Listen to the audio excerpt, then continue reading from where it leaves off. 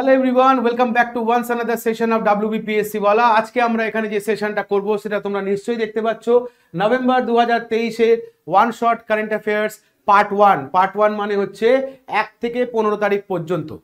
কারণ WBCS Prelims 16 December date declare করেছে, তাই আমাকে নভেম্বর অবধি আমাকে পুরোটা আপডেট থাকতে হবে। তাই তোমরা যাতে অ্যাডভান্স প্রিপারেশনের মধ্যে থাকতে পারো তার জন্য অ্যাজ আর্লি অ্যাজ পসিবল 1 থেকে 15 তারিখটা আমরা আপলোড করে দিচ্ছি, এবং পরেরটাও মাস শেষ হওয়ার একদিনের মাথায় অর্থাৎ ডিসেম্বরের ফার্স্ট উইকের মধ্যেই তোমরা আপডেট পেয়ে যাবে। তো চলো তাহলে শুরু করা যাক আজকের topic, current affairs November 2023 one shot, যেখানে আমরা 1 থেকে 15 তারিখ অবধি দেখব, যেখানে আমাদের বিভিন্ন ধরনের ইনফরমেশনগুলো এক জায়গায় কনসাইজ আকারে করে দেওয়া আছে, যার মধ্যে অ্যাপয়েন্টমেন্ট আছে, ডেথ আছে, মিসলেনিয়াস আছে, সামিট আছে, বুকস অ্যান্ড অথার্স আছে, গভর্নমেন্ট স্কিম আছে, বিভিন্ন ধরনের কারেন্ট অ্যাফেয়ার্সের প্রত্যেকটা সেগমেন্ট নভেম্বর মাসের পরিপ্রেক্ষিতে এখানে আলোচনা করা হয়েছে। যেগুলো যেগুলো ইম্পর্টেন্ট সেগুলোই এখানে রাখা হয়েছে, বাংলা এবং ইংলিশ বোথ ভার্সনে রাখা হয়েছে, যাতে তোমাদের কোনো রকম সমস্যা না হয়। তাহলে ফার্স্ট সেগমেন্টটা নিয়ে আমরা এখানে আলোচনা করব। প্রথম সেগমেন্টটাই হচ্ছে ইম্পর্টেন্ট ডেট, যেটা দিয়ে কিন্তু পরীক্ষায় প্রশ্ন আসছে এবং ফিউচারেও আসবে বলে ধরে নেওয়া যেতে পারে। তো দেখো, 1 নভেম্বর যে তারিখটা এখানে বলা আছে, 1 নভেম্বর যে তারিখটা এখানে বলা আছে সেটা কি না, ওয়ার্ল্ড ভেগান ডে। তো প্রথমত ভেগান কথাটার মানে কি মাথায় রাখতে হবে, যারা কোনো ধরনের অ্যানিমাল প্রোটিন ইনটেক করে না তাদেরকে আমরা বলি ভেগান। ওকে, কোনো ধরনের অ্যানিমাল জাত প্রোটিন বা অ্যানিমাল থেকে কোনো প্রোটিন ইনটেক করে না যারা, তাদেরকে বলি আমরা ভেগান। দিনটা উদযাপন করা হয় কবে, তখন মনে রাখবো 1 নভেম্বর। চলে আসো নেক্সট, নভেম্বর 3 কি বলেছে, international day of biosphere reserve. দিনটা উদযাপন করা হয় কবে না, 3 নভেম্বর। এবার যখনই দেখো এই যে বায়োস্ফিয়ার রিজার্ভ কথাটা আমরা দেখতে পেলাম, তাহলে বায়োস্ফিয়ারের রিজার্ভের রেসপেক্টে এখান থেকে একটা পয়েন্ট আমাকে মনে রাখতে হবে যে ইন্ডিয়াস ফার্স্ট বায়োস্ফিয়ার রিজার্ভ বললে নামটা কি হবে, মানে খুব কমন কোশ্চেন একটা, নীলগিরি। ওকে, নামটা খেয়াল রাখবে, নীলগিরি বায়োস্ফিয়ার রিজার্ভ হচ্ছে ভারতবর্ষের প্রথম বায়োস্ফিয়ার রিজার্ভ। আর আন্তর্জাতিক বায়োস্ফিয়ার রিজার্ভ দিনটা উদযাপন করা হয় কবে, 3 নভেম্বর। চলে আসো 5 তারিখ, 5ই নভেম্বর দেখো দিনটা উদযাপন করা হচ্ছে ওয়ার্ল্ড সুনামি অ্যাওয়ারনেস ডে, বিশ্ব সুনামি সচেতনতা দিবস। তো এই যে 5 তারিখটার ইম্পর্টেন্স দেখো, শুধুমাত্র 5। যদি 5 সেপ্টেম্বর বলতো তাহলে আমরা বলতাম ন্যাশনাল টিচার্স ডে। এটা যখন 5ই অক্টোবর যদি বলতো তাহলে আমরা বলতাম world teachers day.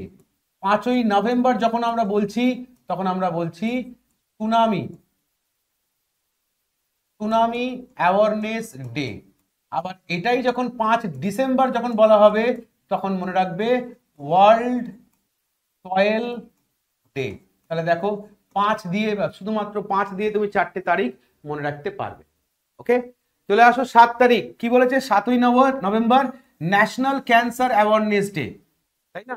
National cancer awareness day বলছে 7 তারিখ, তাহলে যদি বলি ওয়ার্ল্ড ক্যান্সার অ্যাওয়ারনেস ডে তাহলে কত হবে, 4 ফেব্রুয়ারি। মনে আছে নিশ্চয়ই, তাহলে এটাই যদি ন্যাশনালের জায়গায় বলতাম ওয়ার্ল্ড, তাহলে তখন আনসারটা কি হয়ে যেত, তারিখটা 4 ফেব্রুয়ারি। নিশ্চয়ই তোমাদের মনে আছে তারিখটা 4 ফেব্রুয়ারি। চলে আসো নভেম্বর 8 কি বলেছে, ওয়ার্ল্ড রেডিওগ্রাফি ডে। বিশ্ব রেডিওগ্রাফি ডে কবে বলেছে না, 8ই নভেম্বর। এবার এখান থেকে শুধু তুমি রেডিও কথাটাকে তোলো, অর্থাৎ যদি তোমাকে বলতাম আচ্ছা বলো তো ওয়ার্ল্ড রেডিও ডে কবে উদযাপন করা হয়, তখন মনে রাখতে হবে 13 ফেব্রুয়ারি। আবার এই দিনটা আর কিভাবে উদযাপন হয়, তখন মনে রাখতে হবে ন্যাশনাল ওমেন্স ডে। এই দিনটাই কার জন্মদিন হিসেবে উদযাপন করা হয়, সরোজিনী নাইডু। মনে পড়ছে, সরোজিনী নাইডুর বার্থ অ্যানিভার্সারি হচ্ছে বা বার্থডে হচ্ছে 13 ফেব্রুয়ারি, যাকে একদিকে বলা হচ্ছে ন্যাশনাল ওমেন্স ডে, আরেকদিকে বলা হচ্ছে ওয়ার্ল্ড রেডিও ডে। আর এটাই যখন ওয়ার্ল্ড রেডিওগ্রাফি ডে হয়ে যাবে তখন এটার আনসার হয়ে যাবে কত না, 8ই নভেম্বর। চলে আসো 10 তারিখ 10th নভেম্বর কি বলা হচ্ছে, world science day for piece and development. কোন তারিখে? না, বিশ্ব শান্তি উন্নয়নের জন্য বিশ্ব বিজ্ঞান দিবস কবে উদযাপন করা হয়? 10ই নভেম্বর। ঠিক এখান থেকে যদি আমি এক মাস পিছিয়ে যাই, অর্থাৎ ডিসেম্বর 10 যদি তোমাকে জিজ্ঞেস করি, তখন তোমার আনসারটা কি হবে? 10 ডিসেম্বর। তখন তুমি একদিকে বলবে হিউম্যান রাইটস ডে। আর কি উদযাপন হয় এই দিনটাতে? এই দিনটাতে আর উদযাপন হচ্ছে কি না, Nobel prize foundation day. Nobel prize foundation day. আর কি উদযাপন হয় নোবেল প্রাইজ ফাউন্ডেশন ডে ছাড়া? না, ডেথ অ্যানিভার্সারি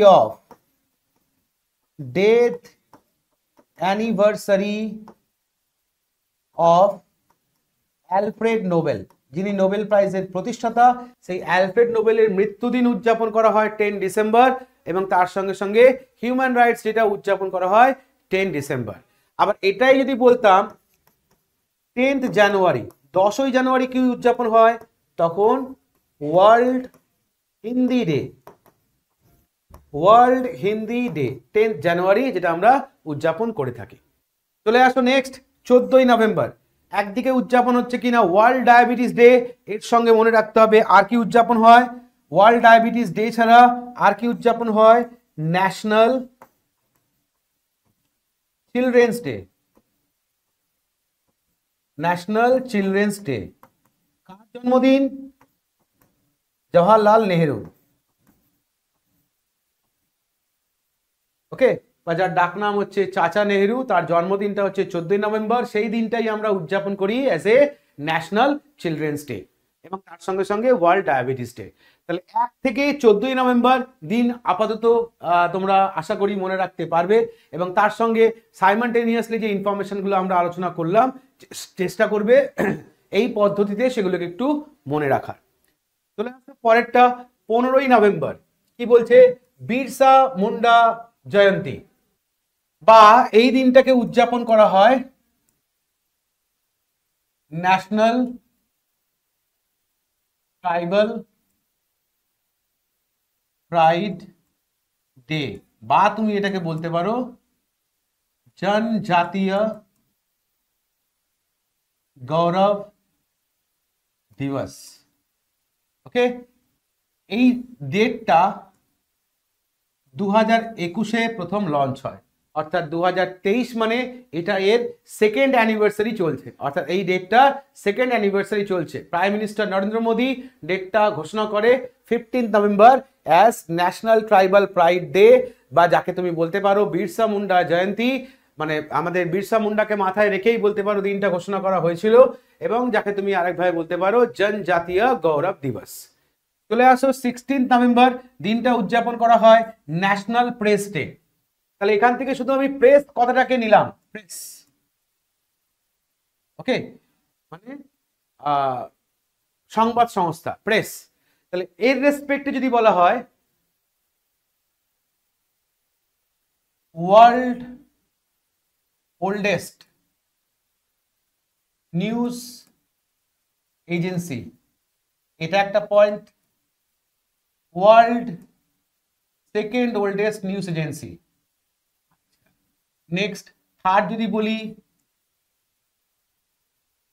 ইন্ডিয়াস ওল্ডেস্ট, তিনটে পয়েন্ট আমাকে মনে রাখতে হবে।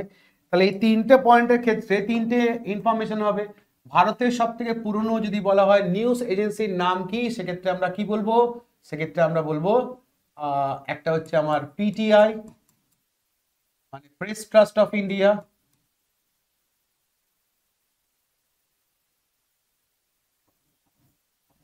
আরেকটা কি? আরেকটা হচ্ছে আমার সমাচার ভারতী, সমাচার ভারতী। ওকে, PTI press trust of India, এবং সেই জন্যই আমি এখান থেকে প্রেস কথাটাকে তুলেছিলাম যাতে মনে রাখতে পারো। এটা হচ্ছে ভারতের সব থেকে পুরনো সংবাদ সংস্থা। তাহলে পৃথিবীর সব থেকে পুরনো সংবাদ সংস্থাটার নাম কি? সেক্ষেত্রে মনে রাখবো এজেন্সি ফ্রান্স প্রেস। কোথাকার এটা? ফ্রান্সের। পুরো কথাটা হচ্ছে এজেন্সি ফ্রান্স প্রেস। ওকে, আর এটাই যখন আবার সেকেন্ড কথাটা যখন বলছি তখন সেকেন্ড কোনটা, তখন মনে রাখবো রয়টার্স। এটা কোথাকার, এটা হচ্ছে ইউকে। তাহলে পৃথিবীর সব থেকে পুরনো নিউজ এজেন্সিটার নাম এএফপি এজেন্সি, ফ্রান্স প্রেস। কোন দেশ জিজ্ঞেস করলে ফ্রান্স। সেকেন্ড ওল্ডেস্ট বললে কোনটা নেব, সেকেন্ড ওল্ডেস্ট বললে নেব হচ্ছে রয়টার্স। রয়টার্সটা কোথাকার, না ইউকে। প্রসঙ্গক্রমে ইন্ডিয়া সব থেকে পুরনো কোনটা, পিটিআই ফুল ফর্ম পরীক্ষায় দেয় প্রেস ট্রাস্ট অফ ইন্ডিয়া বা সমাচার ভারতী। সেই রেসপেক্টে ন্যাশনাল প্রেস ডেটা কবে উদযাপন করা হয়, তখন মনে রাখবো 16 নভেম্বর। চলে আসলো 17 নভেম্বর, 17 নভেম্বর কি বলেছে, ইন্টারন্যাশনাল স্টুডেন্ট ডে। তো এই পরিপ্রেক্ষিতে আরেকটা ডেট আমরা পড়ে থাকি যেটাকে বলি আমরা ওয়ার্ল্ড স্টুডেন্ট ডে। তো ইন্টারন্যাশনাল এবং ওয়ার্ল্ড কথা দুটো যদিও প্রায় সমান, কিন্তু দুটো ডেট যে উদযাপন করা হয়, দুটো ডেটের উদ্দেশ্য হচ্ছে আলাদা। ওকে, একটা হচ্ছে আমাদের এপিজে আব্দুল কালাম, আমাদের প্রাক্তন রাষ্ট্রপতি, তার বার্থ অ্যানিভার্সারিকে উদযাপন করা হয় কি হিসেবে, না ওয়ার্ল্ড স্টুডেন্ট ডে হিসেবে। এটা মনে রাখবে, এপিজে আব্দুল কালাম।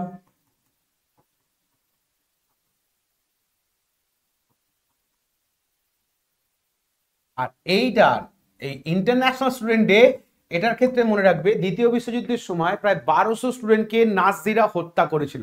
সেই মর্মান্তিক হত্যাকাণ্ডকে মনে রাখার জন্যে বা বলতে পারো রিকল করার জন্য যে দিনটা উদযাপন করা হয়, সেই দিনটা হচ্ছে ইন্টারন্যাশনাল স্টুডেন্টস ডে। ওকে, দুটো কিন্তু আলাদা, তারিখও দুটো আলাদা। 17 নভেম্বর আরেক ধরনের জিনিসও উদযাপন করা হয় কি না, জাতীয় মৃগী দিবস, ন্যাশনাল এপিলেপসি ডে। জাতীয় মৃগী দিবস বা ন্যাশনাল এপিলেপসি ডে। আবার দেখো 19 তারিখ 19 নভেম্বরও দুরকম ভাবে উদযাপন করা হচ্ছে। একদিকে হচ্ছে ইন্টারন্যাশনাল মেন্স ডে। তাহলে মেন্স যখনই আমরা পড়ছি, আন্তর্জাতিক পুরুষ দিবস যেটাকে আমরা বলছি, তাহলে এটাই যদি বলতাম ইন্টারন্যাশনাল ওমেন্স ডে, তাই না, একটার সঙ্গে আরেকটা রিলেটেড, মনে রাখতে হবে তারিখটা কত, তখন মনে রাখবো 8 মার্চ। ওকে, তাহলে আন্তর্জাতিক পুরুষ দিবস বললে হচ্ছে 19 নভেম্বর, ইন্টারন্যাশনাল ওমেন্স ডে বললে হচ্ছে 8 মার্চ। নেক্সট 19 নভেম্বর আর কি উদযাপন করা হয়, ওয়ার্ল্ড টয়লেট ডে বা বিশ্ব টয়লেট দিবস। তাহলে এই স্লাইডে 15 থেকে 19 তারিখ পর্যন্ত আমরা আপডেট করে নিলাম। চলে আসবে পরেরটা 20 নভেম্বর, কি বলছে, ইউনিভার্সাল চিলড্রেন্স ডে। দেখো এর ঠিক এক সপ্তাহ আগে অর্থাৎ 14 নভেম্বর কি ছিল, national children's day. National children's day. আর এর ঠিক এক সপ্তাহ পরে উদযাপন করা হয় কি না, ইউনিভার্সাল চিলড্রেন ডে বা ওয়ার্ল্ড চিলড্রেন ডে। 21 তারিখটা উদযাপন করা হয় কি না, ওয়ার্ল্ড টেলিভিশন ডে। তাহলে এই টেলিভিশন দিয়ে একদিকে যেমন দিনটা জিজ্ঞেস করতে পারে, আরেকদিকে তোমাকে জিজ্ঞেস করতে পারে টেলিভিশনের আবিষ্কারককে, হু was the founder of TV. সেক্ষেত্রে কি মনে রাখবো, ফাউন্ডার, তখন মনে রাখবে জন লোগি বেয়ার্ড, তিনি হচ্ছেন টিভির আবিষ্কারক। ওকে, টিভি টেলিভিশন, টিবি নয় কিন্তু, টিউবারক্লোসিস নয় কিন্তু, খেয়াল রাখবে। 25 নভেম্বর 25 তারিখটা উদযাপন করা হয় কি না, international day for the elimination of violence against woman.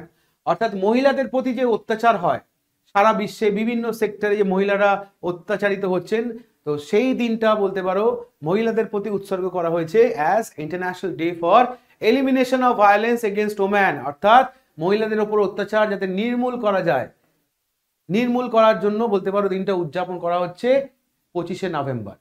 চলে আসো 26 তারিখ 26 নভেম্বর দুরকম ভাবে উদযাপন করা হচ্ছে। একদিকে বলছে ন্যাশনাল মিল্ক ডে, আরেকদিকে বলছে কনস্টিটিউশন ডে বা সংবিধান দিবস। মনে রাখবে পরীক্ষায় অনেক সময় তোমাকে কনফিউজ করার জন্য কনস্টিটিউশন কথাটা না দিয়ে সংবিধান দিতে পারে। এখানে বলাই আছে বাংলায় সংবিধান, এটা ইংলিশে তোমাকে দিতে পারে এইরকম ভাবে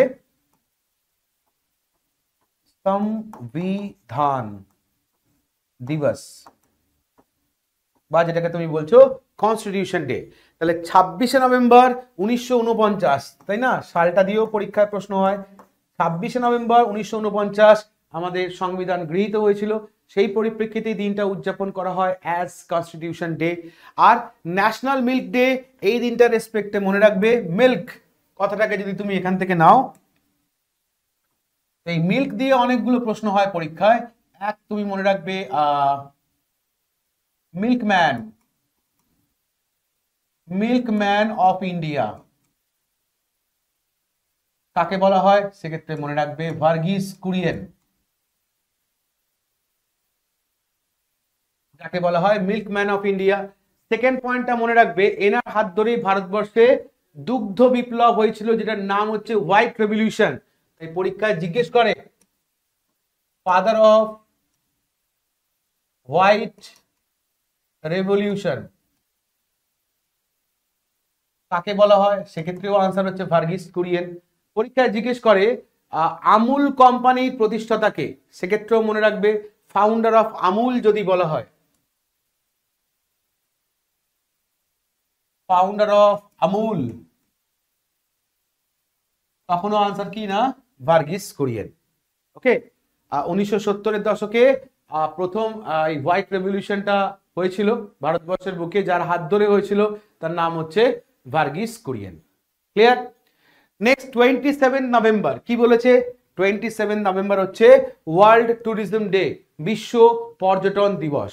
মাথায় রাখবে কোভিড পিরিয়ডের সময় আন্তর্জাতিক ক্ষেত্রে সব থেকে বেশি যে সংস্থাটা ক্ষতিগ্রস্ত হয়েছিল ইকোনমিক্যালি, সেই সংস্থার নাম হচ্ছে কি না, এই WTO, মানে ওয়ার্ল্ড ট্যুরিজম অর্গানাইজেশন, বা দিনটা যেটা উদযাপন করি সেই পরিপ্রেক্ষিতে সেটা হচ্ছে কি না 27শে নভেম্বর।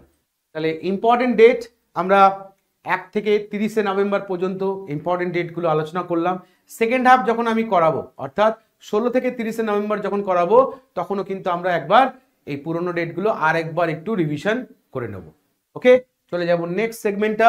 ইম্পর্টেন্ট ডেটের পরে যে সেগমেন্টটা আছে সেটা হচ্ছে নভেম্বর 1 থেকে 15 গুরুত্বপূর্ণ থিম। চলো দেখে নেওয়া যাক কি কি থিম আমাদের মনে রাখতে হবে। 1 থেকে 15-র মধ্যে গুরুত্বপূর্ণ থিমের মধ্যে প্রথমেই দেখো 8 নভেম্বর একদিকে উদযাপন করা হয় কি না ওয়ার্ল্ড আরবানিজম ডে, আরেকদিকে ওয়ার্ল্ড রেডিওগ্রাফি ডে। তো আরবানিজম ডে থিমটা কি বলেছে, লার্ন গ্লোবালি অ্যাপ্লাই লোকালি। আর ওয়ার্ল্ড রেডিওগ্রাফি ডে থিমটা কি বলেছে, radiologist and radiographer supporting patient. তো দুটো থিমের মধ্যে অবশ্যই প্রথম যেটা সেটা ভালো করে মনে রাখবে আরবানিজম ডে। তার কারণ কি, আমি বারবার বলি যে পরীক্ষার ক্ষেত্রে এটা মাথায় রাখবে, যে থিমগুলো ছোট সেটা দিয়েই তোমাকে পরীক্ষায় জিজ্ঞেস করে থাকে, আর যে থিমগুলো বড় সেগুলো ডেটটা জিজ্ঞেস করে যে কবে উদযাপন করা হয়। সেখানে কোশ্চেনে থিমটা কিন্তু দেওয়া থাকে, ডেটটা জিজ্ঞেস করে। আর ছোট থিমগুলোর রেসপেক্টে ডেটটা দেওয়া থাকে, থিমটা কি সেটা জিজ্ঞেস করে। মানে তোমাকে যদি প্রশ্ন করে, তোমাকে বলবে ওয়ার্ল্ড আরবানিজম ডে 2023 থিমটা কি, তখন তোমার কাছে থিমটা জানতে চাইছে। আবার তোমাকে বলবে radiologist and radiographer supporting patient is the theme of which date, তখন তোমাকে আনসার করতে হবে ওয়ার্ল্ড রেডিওগ্রাফি ডে। তার মানে জানুয়ারি থেকে ডিসেম্বর পর্যন্ত, মানে ব্যাকলগ তুমি যখন পড়বে, বা তোমার 16ই ডিসেম্বর পরীক্ষা, তাহলে ডিসেম্বরের 16 দিন বাদ দিয়ে নভেম্বর থেকে ব্যাকলগ 2022-এর নভেম্বর থেকে 2023-এর নভেম্বর যখন তুমি থিম পার্টটা যখন পড়বে, তখন সেখানে যত ছোট থিমগুলো আছে সেই থিমগুলো কিন্তু ভালো করে পড়বে।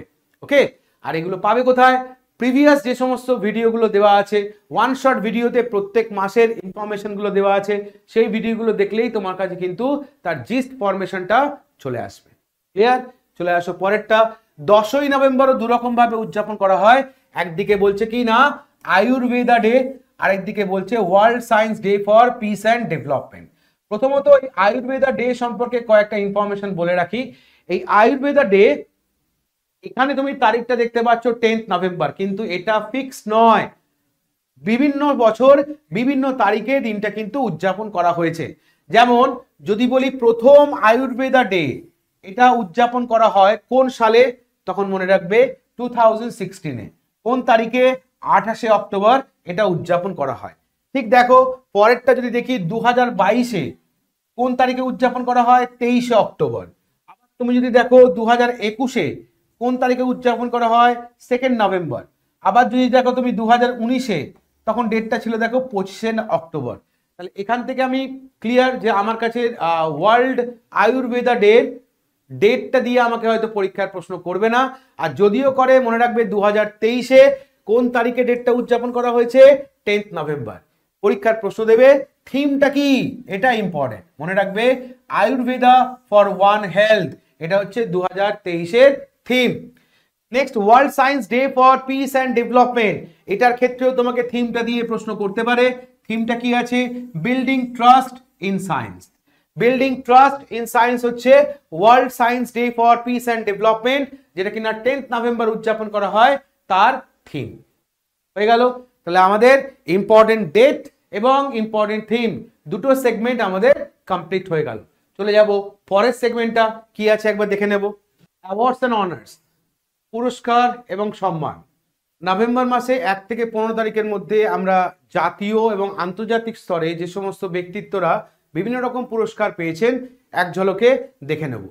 প্রথম যে পুরস্কারটা নিয়ে আমরা আলোচনা করব সেটা কি, দেখো WHO ওয়ার্ল্ড হেলথ অর্গানাইজেশনের তরফ থেকে, WHO তরফ থেকে সম্প্রতি রিজিওনাল ডিরেক্টর হিসেবে যাকে নমিনেট করেছে, যদি বলো সাউথ ইস্ট এশিয়ার রেসপেক্টে, অর্থাৎ দক্ষিণ পূর্ব এশিয়ার আঞ্চলিক পরিচালক হিসেবে ওয়ার্ল্ড হেলথ অর্গানাইজেশনের তরফ থেকে যাকে সম্প্রতি মনোনীত করা হয়েছে, তার নাম কি, নাম হচ্ছে সাইমা ওয়াজেদ।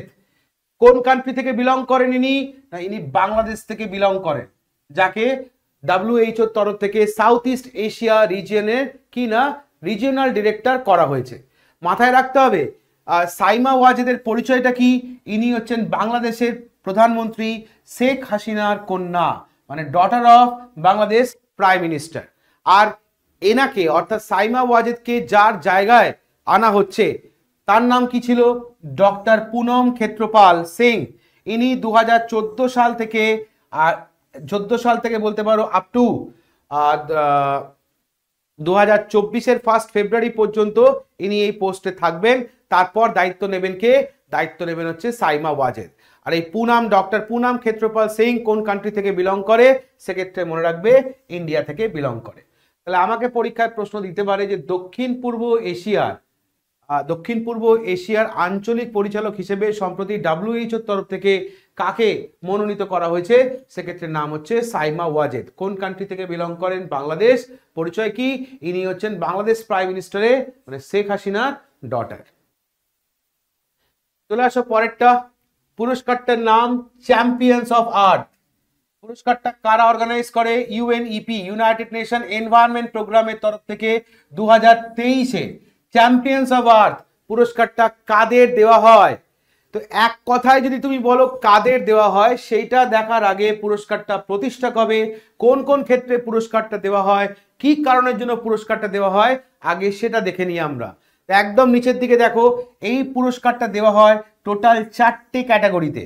কি কি, একটা হচ্ছে পলিসি লিডারশিপ, একটা হচ্ছে ইন্সপিরেশন অ্যান্ড অ্যাকশন, একটা হচ্ছে এন্টারপ্রেনাল ভিশন এবং একটা হচ্ছে সায়েন্স অ্যান্ড ইনোভেশন। এই 4টে ক্যাটাগরিতে বলতে পারো কোন পুরস্কারটা দেওয়া হয় না, চ্যাম্পিয়ন্স অফ আর্থ পুরস্কারটা দেওয়া হয়। এই পুরস্কারটা যদি তুমি বলো কত সালে প্রতিষ্ঠা, 2005-এ পুরস্কারটা প্রতিষ্ঠা। এখনো পর্যন্ত এই পুরস্কারটা যদি আমরা দেখি, ব্যক্তিগতভাবে 116 জন লরিয়েটকে এই পুরস্কারটা দেওয়া হয়েছে টোটাল, যার মধ্যে 27 জন হচ্ছে ওয়ার্ল্ড লিডার, 70 জনকে ইন্ডিভিজুয়াল দেওয়া হয়েছে এবং 19টা অর্গানাইজেশনকে বলতে পারো এই পুরস্কারটা দেওয়া হয়েছে, যার মধ্যে 2023-এর বিজেতারাও যারা আছেন তারা রয়েছেন। তাহলে এখান থেকে আমাকে মনে রাখতে হবে পুরস্কারটা প্রতিষ্ঠা কত সাল, 2005। আর বাকিগুলো আমার নিজে জানার জন্য পুরস্কারটা কতগুলো ক্যাটাগরিতে দেওয়া হয়, 4টে ক্যাটাগরিতে দেওয়া হয়। এবার যদি দেখি 2023-এ এই পুরস্কারটা কারা কারা পেয়েছেন, তাহলে প্রথম ক্যাটাগরি পলিসি লিডারশিপে যিনি পেয়েছেন তার নাম কি, নাম হচ্ছে জোসেফিনা বেলমন্টে। ইনি কোথাকার না, ইনি হচ্ছেন মেয়র। কোথাকার মেয়র না, কুইজন শহরের মেয়র, যেটা রয়েছে কোথায়, ফিলিপিন্সের। তাহলে ফিলিপিন্সের কুইজন শহরের মেয়র যার নাম জোসেফিনা বেলমন্টে, যাকে 2023-এ পলিসি লিডারশিপ ক্যাটাগরিতে UNEP-র তরফ থেকে কি পুরস্কার দেওয়া হয়েছে না, চ্যাম্পিয়ন্স অফ আর্থ পুরস্কার দেওয়া হয়েছে। তাহলে একটা ক্যাটাগরি পেয়ে গেলাম। Second category inspiration and action. এই ক্যাটাগরিতে যদি আমরা দেখি, অর্থাৎ ইন্সপিরেশন অ্যান্ড অ্যাকশন, এই ক্যাটাগরিতে 2023-এ যাকে পুরস্কারটা দেওয়া হয়েছে তার নাম কি? এলেন ম্যাকার্থার ফাউন্ডেশন। এলেন ম্যাকার্থার ফাউন্ডেশন যাকে এই পুরস্কারটা দেওয়া হয়েছে। কেন তাকে বা এই অর্গানাইজেশনকে পুরস্কারটা বা ফাউন্ডেশনকে পুরস্কারটা দেওয়া হয়েছে? তখন মনে রাখবে, it has been instrumental in promoting a holistic lifestyle approach, particularly concerning the management of plastic. অর্থাৎ এটি একটি সামগ্রিক জীবনচক্র পদ্ধতির প্রচারের ভূমিকা পালন করছে, বিশেষ করে প্লাস্টিকের ব্যবস্থাপনা সংক্রান্ত বিষয়। এক কথায় একটা প্লাস্টিকের যে লাইফ সার্কেল তার উপরে কাজ করার জন্য ম্যাকআর্থার ফাউন্ডেশনকে ইন্সপিরেশন অ্যান্ড অ্যাকশন ক্যাটাগরিতে ইউএনইপির তরফ থেকে এই পুরস্কারটা দেওয়া হচ্ছে। নেক্সট ক্যাটাগরি যদি আমরা দেখি এন্টারপ্রেনাল ভিশন, তাহলে এই এন্টারপ্রেনাল ভিশনে প্রথমত পুরস্কারটা দেওয়া হচ্ছে কাকে? না, ব্লু সার্কেল। এটা কি? এটা একটা ব্লকচেন টেকনোলজিতে বলতে পারো এটা ব্যবহার করা হয়, এবং কিসের জন্য যদি বলা হয়? Two monitor the full life circle of plastic pollution. তাহলে একটা প্লাস্টিকের ফলে যে পলিউশন হচ্ছে সেই পলিউশনকে মনিটর করার জন্য একটা ব্লকচেন টেকনোলজিতে ইউজ করা হয় কাকে? না, এই ব্লু সার্কেলকে। এটা চায়নার বা চীনের largest marine plastic waste programme, যে কিনা এখনো পর্যন্ত বলতে পারো মেরিন ডেব্রিস কালেকশন করেছে কত? না, 10,700 টন। অর্থাৎ এটি হচ্ছে চীনের সব থেকে বৃহত্তম প্লাস্টিক ওয়েস্ট প্রোগ্রাম, অর্থাৎ এই ব্লু সার্কেলটা। আর এখনো পর্যন্ত সমুদ্র থেকে বা বলতে পারো সামুদ্রিক প্লাস্টিক বর্জ্য কালেকশন করেছে কত? 10,700 টন মতো এরা কালেকশন করেছে। তাহলে এই এন্টারপ্রেনাল ভিশনের মধ্যে প্রথমটা হচ্ছে ব্লু সার্কেল। সেকেন্ড যদি বলি কে পেয়েছে ব্যক্তিগতভাবে, তাহলে হচ্ছে কি না, Jose manual molar. Jose manual molar যাকে কিনা 2023-এ ইন্ডিভিজুয়ালি পুরস্কারটা দেওয়া হয়েছে।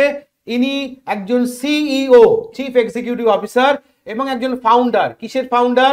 না, অ্যালগ্রামোর ফাউন্ডার এবং সিইও। কোথায় আছে কোম্পানিটা? এটা রয়েছে চিলিতে। which is a social enterprise that focus on providing relief service to reduce plastic waste and lower the cost of everyday essential. অর্থাৎ ইনি যে কোম্পানি, অর্থাৎ অ্যালগ্রামোরের যে সিইও, সেই কোম্পানিটা বিশেষ করে কি কাজ করে? না, বর্জ্য কমাতে, প্লাস্টিক বর্জ্য কমাতে বা দৈনন্দিন জীবনে প্রয়োজনীয় জিনিসের খরচ কমাতে রিলিফ পরিষেবা প্রদান করে থাকে এই সংস্থাটা। হলো, তাহলে তিনটে ক্যাটাগরি আমরা পেয়ে গেলাম। চতুর্থ ক্যাটাগরি হচ্ছে সায়েন্স অ্যান্ড ইনোভেশন। আর এই সায়েন্স অ্যান্ড ইনোভেশনের রেসপেক্টে 2023-তে যে অর্গানাইজেশনটা পুরস্কার পেয়েছে তার নাম হচ্ছে সিএসআইআর। সিএসআইআর ইন্ডিয়ান সিএসআইআর নয়, কিন্তু দেখো এখানে কি বলেছে? Council for scientific and industrial research, কিন্তু কোথাকার? South Africa. খেয়াল রাখতে হবে, council for scientific and industrial research, south Africa.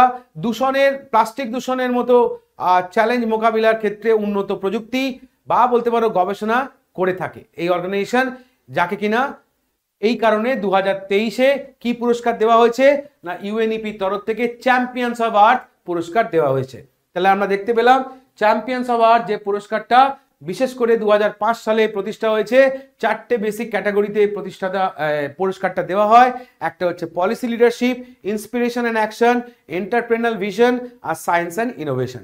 Policy লিডারশিপে যিনি পেয়েছেন ফিলিপিন্স থেকে জোসেফিনা বেলমন্টো। ইন্সপিরেশন এবং অ্যাকশন ক্যাটাগরিতে একটা ফাউন্ডেশন বা অর্গানাইজেশনকে দেওয়া হয়েছে যার নাম এলিন ম্যাকার্থার ফাউন্ডেশন। এন্টারপ্রেনাল ভিশনে অর্গানাইজেশনটার নাম হচ্ছে ব্লু সার্কেল এবং ইন্ডিভিজুয়ালি দেওয়া হয়েছে জোসে ম্যানুয়েল মোলারকে। এবং সায়েন্স অ্যান্ড ইনোভেশনের ক্ষেত্রে সাউথ আফ্রিকার council of scientific and industrial রিসার্চকে এই পুরস্কারটা দেওয়া হয়েছে। হলো, চলে যাব নেক্সট পুরস্কার। নেক্সট পুরস্কারটার নাম কি? পুরস্কারটার নাম হচ্ছে ব্রিটিশ একাডেমি বুক প্রাইজ 2023। এই যে পুরস্কারটা, অর্থাৎ ব্রিটিশ একাডেমি বুক প্রাইজ 2023, যে বিষয়ের জন্য দেওয়া হয়েছে সেটা কি না, সেটা একটা বই। বইটার নাম কি? Coating India, England, Mughal India and the origin of empire. এই বইটি লেখার জন্যে 2023-এ এই পুরস্কারটা দেওয়া হয়েছে একজন ভারতীয় বংশোদ্ভূত অথর যার নাম নন্দিনী দাস। বর্তমানে ইনি ইউকেতে বসবাস করছেন। তাহলে নন্দিনী দাস ইনি একজন ইন্ডিয়ান বর্ন অথর, ইউকেতে বর্তমানে বসবাস করছেন। তাকে 2023-এ ব্রিটিশ একাডেমি অফ বুক প্রাইজে সম্মানিত করা হয়েছে তার প্রথম বইটার জন্য। তার ডেবিউ বইটার নাম কি? তার ডেবিউ বইটার নাম হচ্ছে coating India, England, Mughal India and the origin of empire. এবার তুমি বলতে পারো স্যার এই British academy of book prize যেটা, এই পুরস্কারটা কত সালে প্রতিষ্ঠা? তখন মনে রাখবে 2013-তে পুরস্কারটা প্রতিষ্ঠা। আর এটা যে পুরস্কারটা দেয় মনে রাখবে এটা একটা আন্তর্জাতিক নন ফিকশন প্রাইজ। এটা একটা নেতৃত্বস্থানীয় আন্তর্জাতিক নন ফিকশন প্রাইজ, যেটা কিনা আগে নাম ছিল পুরস্কারটার নাইফ আল রোডহ্যান প্রাইজ। এই পুরস্কারটা আগের নাম ছিল নাইফ আল রোধান পুরস্কার, যেটার বর্তমান নাম হচ্ছে British academy of book prize. তাহলে British academy of book prize 2023 কে পেয়েছে? না একজন ভারতীয়, জন্মসূত্রে একজন ভারতীয় অথর, যার নাম হচ্ছে নন্দিনী দাস, বর্তমানে যিনি ইউকেতে বসবাস করছেন। চলে আসো নেক্সট পুরস্কারটার নাম কলাকার পুরস্কার। এবারেরটা কততম? 19তম। এই কলাকার পুরস্কারটা বেসিক্যালি তুমি যদি বলো কি কারণের জন্য দেওয়া হয়, না মিউজিক ফিল্ডে বলতে পারো পুরস্কারটা দেওয়া হয়। এই পুরস্কারটা প্রতিষ্ঠা করেন যিনি, তার নাম কি? একজন ভাষাবিদ, লিঙ্গুইস্ট, নাম হচ্ছে প্রতাপ নায়ক। কত সালে পুরস্কারটা প্রতিষ্ঠা করেন? 2004-এ। এই পুরস্কারটা প্রতাপ নায়ক যে প্রতিষ্ঠা করেন, এটা তার ফ্যামিলির নামে বলতে পারো পুরস্কারটা ইনি প্রতিষ্ঠা করেন। এই পুরস্কারটা particularly Konkani individual of Karnataka region, অর্থাৎ কর্ণাটকা অঞ্চলে পার্টিকুলারলি কোঙ্কানি ভাষায় পুরস্কারটা দেওয়া হয়। কি কোন কোন ক্ষেত্রে? In the field of music, dance, drama and ফোকলোরে। এই 4টে প্যারামিটারে বলতে পারো পুরস্কারটা দেওয়া হয়, যেখানে 50,000 টাকা ক্যাশ পুরস্কারও দেওয়া হয়, সাথে একটা মেমেন্টোও দেওয়া হয়। এখন প্রশ্ন, এই যে কলাকার পুরস্কার যেটা 2004 সালে প্রতিষ্ঠা হয়েছে, প্রতিষ্ঠাতা হচ্ছেন একজন ভাষাবিদ যার নাম প্রতাপ নায়ক। পুরস্কারটা কোঙ্কানি ইন্ডিভিজুয়ালকে দেওয়া হয়, particularly field of music, dance, drama এবং ফোকলোরেতে। এই পুরস্কারটা 2023-এ কাকে দেওয়া হয়েছে? তখন মনে রাখবে অ্যাপোলিনারিস ডিসুজা। ইনি একজন প্রমিনেন্ট কোঙ্কানি সিঙ্গার, লিরিসিস্ট এবং একজন কম্পোজার। আর লাস্ট 5 দশক ধরে বলতে পারো সঙ্গীতে তার কন্ট্রিবিউশনের জন্য তাকে এই পুরস্কারে সম্মানিত করা হয়েছে। তাহলে কি বললাম? 5 দশকেরও বেশি সময় ধরে সঙ্গীতের ক্ষেত্রে অ্যাপোলিনারিস ডিসুজার অপরিসীম অবদানের জন্য 19তম কলাকার পুরস্কারে সম্মানিত করা হলো সম্প্রতি। আর এই কলাকার পুরস্কারটা particularly in the field of music, dance, drama এবং ফোকলোরিতে দেওয়া হয়। পুরস্কারটা প্রতিষ্ঠা করেন একজন ভাষাবিদ যার নাম হচ্ছে প্রতাপ নায়ক। সালটা হচ্ছে 2004। চলে আসুন নেক্সট, ইউনেস্কো কলিঙ্গ পুরস্কার। ভেরি ভেরি ইম্পর্টেন্ট, পরীক্ষায় প্রায় দিয়ে থাকে। তো ইউনেস্কো কলিঙ্গ পুরস্কার আগে আমরা দেখে নেব 2023-এ পুরস্কারটা কাকে দেওয়া হলো। তখন মনে রাখবে একজন মেক্সিকান পদার্থবিজ্ঞানী, নাম অ্যানা মারিয়া সেটো। অ্যানা মারিয়া সেটো যে কিনা একজন মেক্সিকান ফিজিসিস্ট, আর তাকে 2023-এ ইউনেস্কো কলিঙ্গ প্রাইজে সম্মানিত করা হলো। এখন বেসিক প্রশ্ন হচ্ছে, এই যে ইউনেস্কো কলিঙ্গ পুরস্কার এটা কি কারণের জন্য দেওয়া হয়? তখন মাথায় রাখবে এই পুরস্কারটা দেওয়া হয় সায়েন্সকে পপুলারাইজ করার জন্য, বিজ্ঞানকে আরো বেশি করে পপুলার করার জন্য। এবং ঠিক এই কাজের জন্যই বলতে পারো পপুলারাইজেশন of science for her dedication two making scientific knowledge more accessible to the public. অর্থাৎ সাধারণ মানুষ যাতে আরো বেশি করে সায়েন্টিফিক নলেজ পেয়ে থাকে, তার জন্য, তার এই ডেডিকেশনের জন্য এই অ্যানা মারিও সেট্টোকে, যিনি একজন মেক্সিকান ফিজিসিস্ট, 2023-এ কলিঙ্গ প্রাইজে সম্মানিত করা হয়েছে। মাথায় রাখতে হবে এই পুরস্কারটা তৈরি হয় 1951 সালে। এটাকে ইউনেস্কোর ওল্ডেস্ট প্রাইজও বলা হয়, ইউনেস্কোর তরফ থেকে ওল্ডেস্ট প্রাইজও বলা হয়। এই প্রাইজটা যে তৈরি হয় এটা কার সাহায্যে তৈরি হয়? তখন মনে রাখবে Bijoyananda Patnaik, founder and president of Kalinga foundation trust in India. অর্থাৎ বিজয়ানন্দ পটনায়ক, যিনি যার ডোনেশনের ফলে বলতে পারো প্রাইজটা তৈরি হয়েছিল, ইনি ছিলেন ভারতবর্ষে কলিঙ্গ ফাউন্ডেশন ট্রাস্টের অন্যতম ফাউন্ডার এবং প্রেসিডেন্ট। হলো। আর যদি বলে এই পুরস্কারটা কোন স্টেট দিয়ে থাকে, সেক্ষেত্রে মাথায় রাখবে এই পুরস্কারটা দিয়ে থাকে ওড়িশা সরকার। উড়িষ্যা রাজ্য সরকারের তরফ থেকে এই পুরস্কারটা দেওয়া হয়, ওড়িশা গভর্নমেন্টের তরফ থেকে দেওয়া হয়। তাহলে ভারতবর্ষে এই পুরস্কারটা চালু করেন যিনি, তার নাম কি? তার নাম হচ্ছে বিজু পটনায়ক, এক কথায় যাকে আমরা চিনি বিজয়ানন্দ পটনায়ক বা বিজু পটনায়ক। তার ডোনেশনের ফলে বলতে পারো পুরস্কারটা চালু হয়। পুরস্কারটা তৈরি হয় 1951 সালে, ইউনেস্কোর তরফ থেকে পুরস্কারটা তৈরি করা হয়। সায়েন্সকে পপুলার করার জন্য পুরস্কারটা দেওয়া হয়। 2023-এ পুরস্কারটা পেয়েছেন একজন মেক্সিকান ফিজিসিস্ট যার নাম হচ্ছে অ্যানা মারিয়া সেট্টো। হয়ে গেল। পরে পুরস্কারটার নাম কি না, council of fashion designer of Americas fashion icon award 2023। তাহলে council of fashion designer of আমেরিকার তরফ থেকে ফ্যাশন আইকন অ্যাওয়ার্ড 2023-এ সম্মানিত করা হলো এই প্রথম একজন অ্যাথলিটসকে। যদি বলে অ্যাথলিটসটার নাম কি, সেক্ষেত্রে মনে রাখবে সেরেনা উইলিয়ামস। ইনি কোন খেলার সঙ্গে যুক্ত? লন টেনিস খেলার সঙ্গে যুক্ত। কোন কান্ট্রি থেকে বিলং করেন? ইউএসএ থেকে বিলং করেন। তাহলে মাথায় রাখবে ইনি হচ্ছেন প্রথম অ্যাথলিট যাকে এই পুরস্কারটা দেওয়া হয়। ওকে, আর কিচ্ছু মনে রাখতে হবে না। তোমাকে পরীক্ষায় প্রশ্ন দেবে যে প্রথম অ্যাথলিট হিসেবে council of fashion designer of আমেরিকার তরফ থেকে ফ্যাশন আইকন অ্যাওয়ার্ড 2023-এ সম্মানিত করা হলো কাকে? সেক্ষেত্রে আনসার হচ্ছে সেরেনা উইলিয়ামস। চলো নেক্সট সেগমেন্ট হচ্ছে কি না, রিসেন্ট বুকস অ্যান্ড অথর। সম্প্রতি কোনো বই এসছে কিনা আমরা দেখে নেব। এই সেগমেন্টের রেসপেক্টে নভেম্বরের 1 থেকে 15 তারিখের মধ্যে একটাই বই, বইটার নাম কি না নীলাভু কুদিচা তিমাঙ্গল।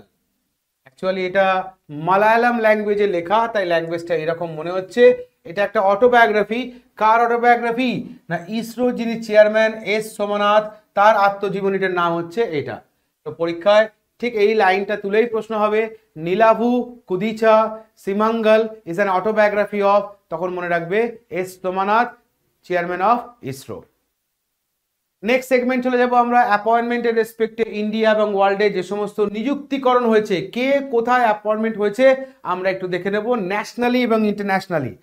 নভেম্বরের 1 থেকে 15 তারিখের মধ্যে প্রথম অ্যাপয়েন্টমেন্টের রেসপেক্টে দেখব BHEL ভেল, কথাটার মানে ভারত হেভি ইলেকট্রিক্যাল লিমিটেড। তার নতুন চেয়ারম্যান কাম ম্যানেজিং ডিরেক্টর যাকে করা হয়েছে তার নাম কি?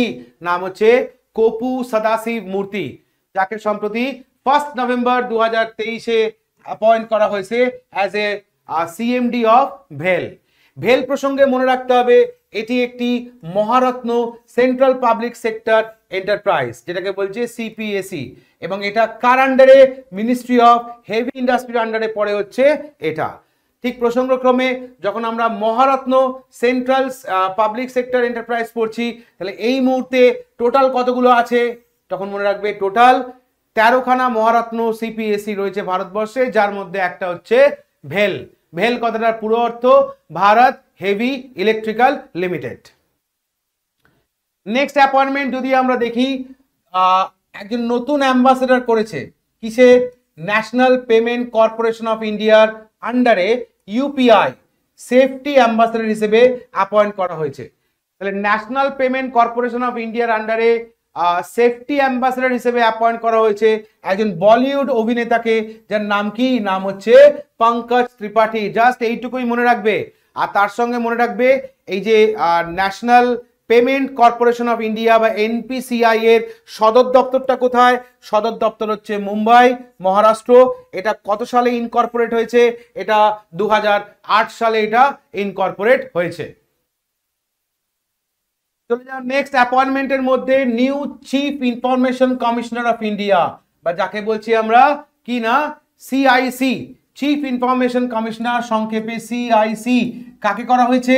হীরালাল সামারিয়া, যে কিনা নতুন দায়িত্ব নিয়েছেন এই পদের। এবং সঙ্গে মনে রাখবে ইনি হচ্ছেন প্রথম দলিত ইন্ডিয়ান IAS, প্রথম দলিত ইন্ডিয়ান IAS যে কিনা এই পোস্টটা হোল্ড করছে। নামটা খেয়াল রাখবে, Hiralal samaria. New CIC of India. CIC মানে chief information commissioner of India. Next চলে আসো পরের সেগমেন্টটা। পরের সেগমেন্ট হচ্ছে গভর্নমেন্ট স্কিম বা বিল বা অ্যাপ যা যা লঞ্চ হয়েছে 1 থেকে 15 তারিখের মধ্যে, সেগুলো আমরা এক ঝলকে দেখে নেব। কি আছে প্রথম দেখো, ইন্ডিয়া এবং বাংলাদেশ জয়েন্টলি উদ্বোধন করলো কি না, কিছু developmental project in power and rail sector. তাহলে পাওয়ার এবং রেল সেক্টরে সম্প্রতি ভারত এবং বাংলাদেশ কিছু জয়েন্ট ডেভেলপমেন্টাল প্রজেক্ট উদ্বোধন করলো, এবং এই প্রজেক্টগুলো বলতে পারো আমাদের প্রাইম মিনিস্টার নরেন্দ্র মোদী এবং বাংলাদেশের prime minister Sheikh Hasina jointly উদ্বোধন করলো থ্রু আ ভিডিও কনফারেন্সিং, যেখানে 3টে প্রজেক্ট রেলের রেসপেক্টে এবং পাওয়ার সেক্টরের রেসপেক্টে বলতে পারো জয়েন্টলি এটা লঞ্চ করেছে, যাতে ইন্ডিয়া এবং বাংলাদেশের মধ্যে সিকিউরিটি এবং কানেক্টিভিটি বা এনার্জির ক্ষেত্রে আরো বুস্ট আপ হবে। এই 3টে প্রজেক্ট কি কি, প্রথমটা দেখো, Akhaura Agartala cross border rail link. Akhaura Agartala cross border rail link. Second হচ্ছে Khulna Mongla rail project, port rail line. Khulna Mongla port মানে বন্দর রেল লাইন। আর থার্ড হচ্ছে ইউনিট 2 অফ মৈত্রী সুপার থার্মাল পাওয়ার প্লান্ট। তাহলে 3টে প্রজেক্ট যে জয়েন্টলি লঞ্চ হয়েছে পাওয়ার এবং রেল সেক্টরের রেসপেক্টে। তাহলে রেলের রেসপেক্টে আমরা দেখতে পাচ্ছি Akhaura Agartala cross border rail link, Khulna Mongla port rail line, এবং পাওয়ার সেক্টরের রেসপেক্টে ইউনিট 2 অফ মৈত্রী সুপার থার্মাল পাওয়ার। যে তিনটে সেগমেন্টে ইন্ডিয়া এবং বাংলাদেশের সঙ্গে বলতে পারো জয়েন্ট কোলাবোরেশনে এগুলো হচ্ছে।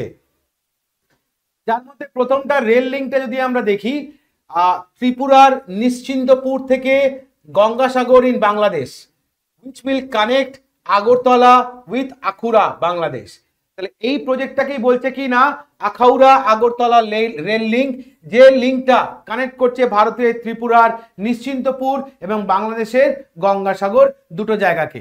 এর ফলে কি লাভ হবে, এর ফলে ট্যুরিজম সেক্টরটা, ইন্ডিয়া বাংলাদেশের ট্যুরিজম সেক্টরটা আরো বেশি করে বুস্ট আপ হবে এবং ব্যবসা বাণিজ্য আরো বেশি করে করতে পারবে। Next Khulna Mongla port rail line অর্থাৎ বন্দর রেল লাইন।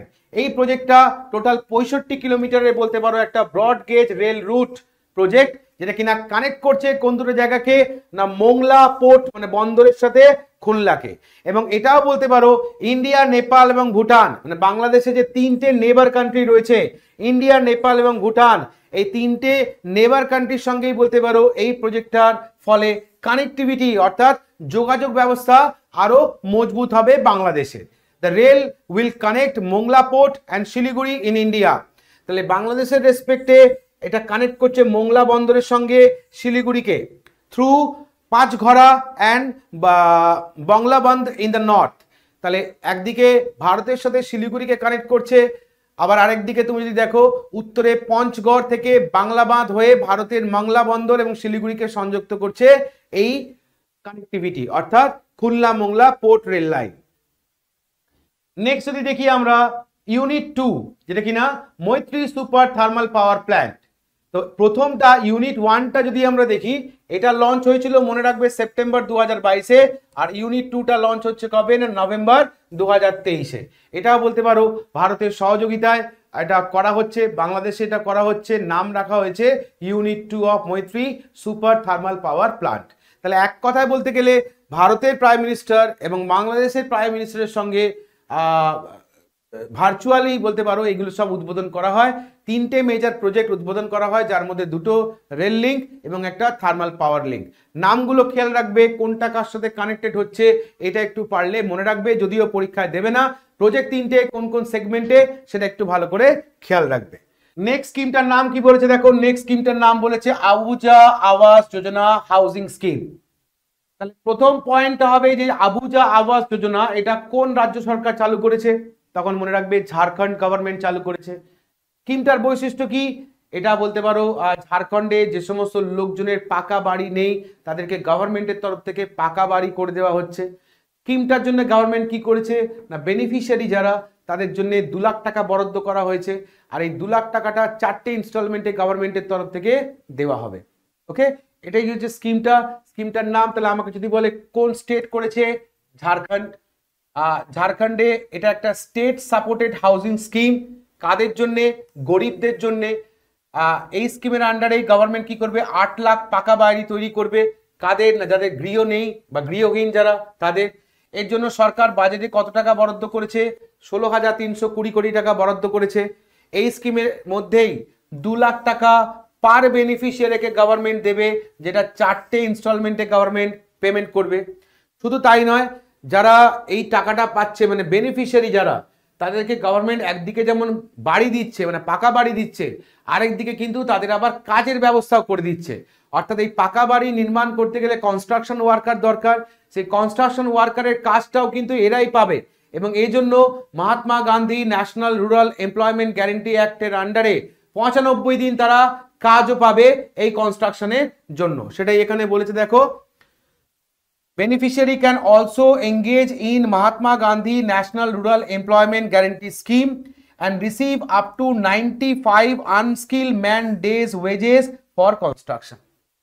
ওকে, আর কি বলেছে? যদি বলি এই বাড়িটা পাওয়ার ক্ষেত্রে এলিজিবিলিটি কি কি থাকা দরকার? আচ্ছা, তার আগেও একটা ইম্পর্টেন্ট জিনিস, এই বাড়িটা কার নামে হবে? অর্থাৎ বাড়িতে তো নারী পুরুষ উভয়ই থাকে, তো এই বাড়িটা গভর্নমেন্ট যে দেবে কার নামে দেবে? তখন মাথায় রাখবে এই বাড়িতে মহিলা হেড যিনি আছেন তার নামেই বাড়িটা অ্যালট করা হবে। সেটাই এখানে বলেছে, দেখো, all house build under আবুয়া Awas Yojana will be mandatorily registered in the name of the woman in the beneficiary family. তাহলে যারা গ্রাহক, সেই গ্রাহকের ফ্যামিলিতে যে সমস্ত মহিলা আছে, যেই মহিলার নামেই বলতে পারো বাড়িটা কিন্তু অ্যালটমেন্ট করা হবে। এবার এই অ্যালটমেন্টটা পাওয়ার ক্ষেত্রে ক্রাইটেরিয়া বা যোগ্যতা কি থাকবে? যোগ্যতা হচ্ছে, এক, তোমাকে ঝাড়খণ্ডের পার্মানেন্ট রেসিডেন্ট হতে হবে। তোমার পাকা বাড়ি থাকলে তুমি এটা পাবে না। তোমার বাড়িঘরহীন তোমাকে হতে হবে, মানে বাড়ি থাকলে তুমি পাবে না। আচ্ছা, নেক্সট, পার্টিকুলারলি ভালনারেবল ট্রাইব যারা, তারা অগ্রাধিকার পাবে, মানে পিভিটিজি যদি কেউ থাকে বা গ্রুপ থাকে তারা হচ্ছে ফার্স্ট প্রায়োরিটি। এছাড়াও যে সমস্ত ফ্যামিলি ন্যাচারাল ক্যালামিটিতে এফেক্টেড তারা এটার ক্ষেত্রে এলিজিবল হবে। এছাড়াও বন্ডেড লেবার যারা আছে তারা বলতে পারো এই বেনিফিশিয়ারি আন্ডারে পড়বে। তাহলে যোগ্যতা মানদণ্ড এটা একটু দেখে রাখবে। যদি ডেপথে প্রশ্ন দেয় তাহলে এখান থেকে জিজ্ঞেস করবে, আদারওয়াইজ তোমাকে সিম্পল কোশ্চেন করবে কি, আবুয়া আবাস যোজনা, যেটা একটা state run scheme, housing scheme, এটা কোন রাজ্য সরকার চালু করেছে? দেন এর answer goes to Jharkhand. Next, Mera ইউবা Bharat platform for youth of India. তাহলে নতুন একটা প্ল্যাটফর্ম লঞ্চ করা হয়েছে যার নাম হচ্ছে মেরা ইউবা ভারত। কাদের জন্য প্ল্যাটফর্মটা লঞ্চ করা হয়েছে? ইউথ, ভারতবর্ষের যুব সমাজের জন্য এটা লঞ্চ করা হয়েছে। এটা ন্যাশনাল ইউনিটি ডে দিন আমাদের প্রাইম মিনিস্টার নরেন্দ্র মোদী বলতে পারো এই মেরা ইউবা ভারত প্ল্যাটফর্মটা লঞ্চ করলো। কোথায় লঞ্চ করলো? দিল্লিতে। ওকে, এই প্ল্যাটফর্মটা লঞ্চ করার অবজেক্টিভ বা উদ্দেশ্য কি আছে?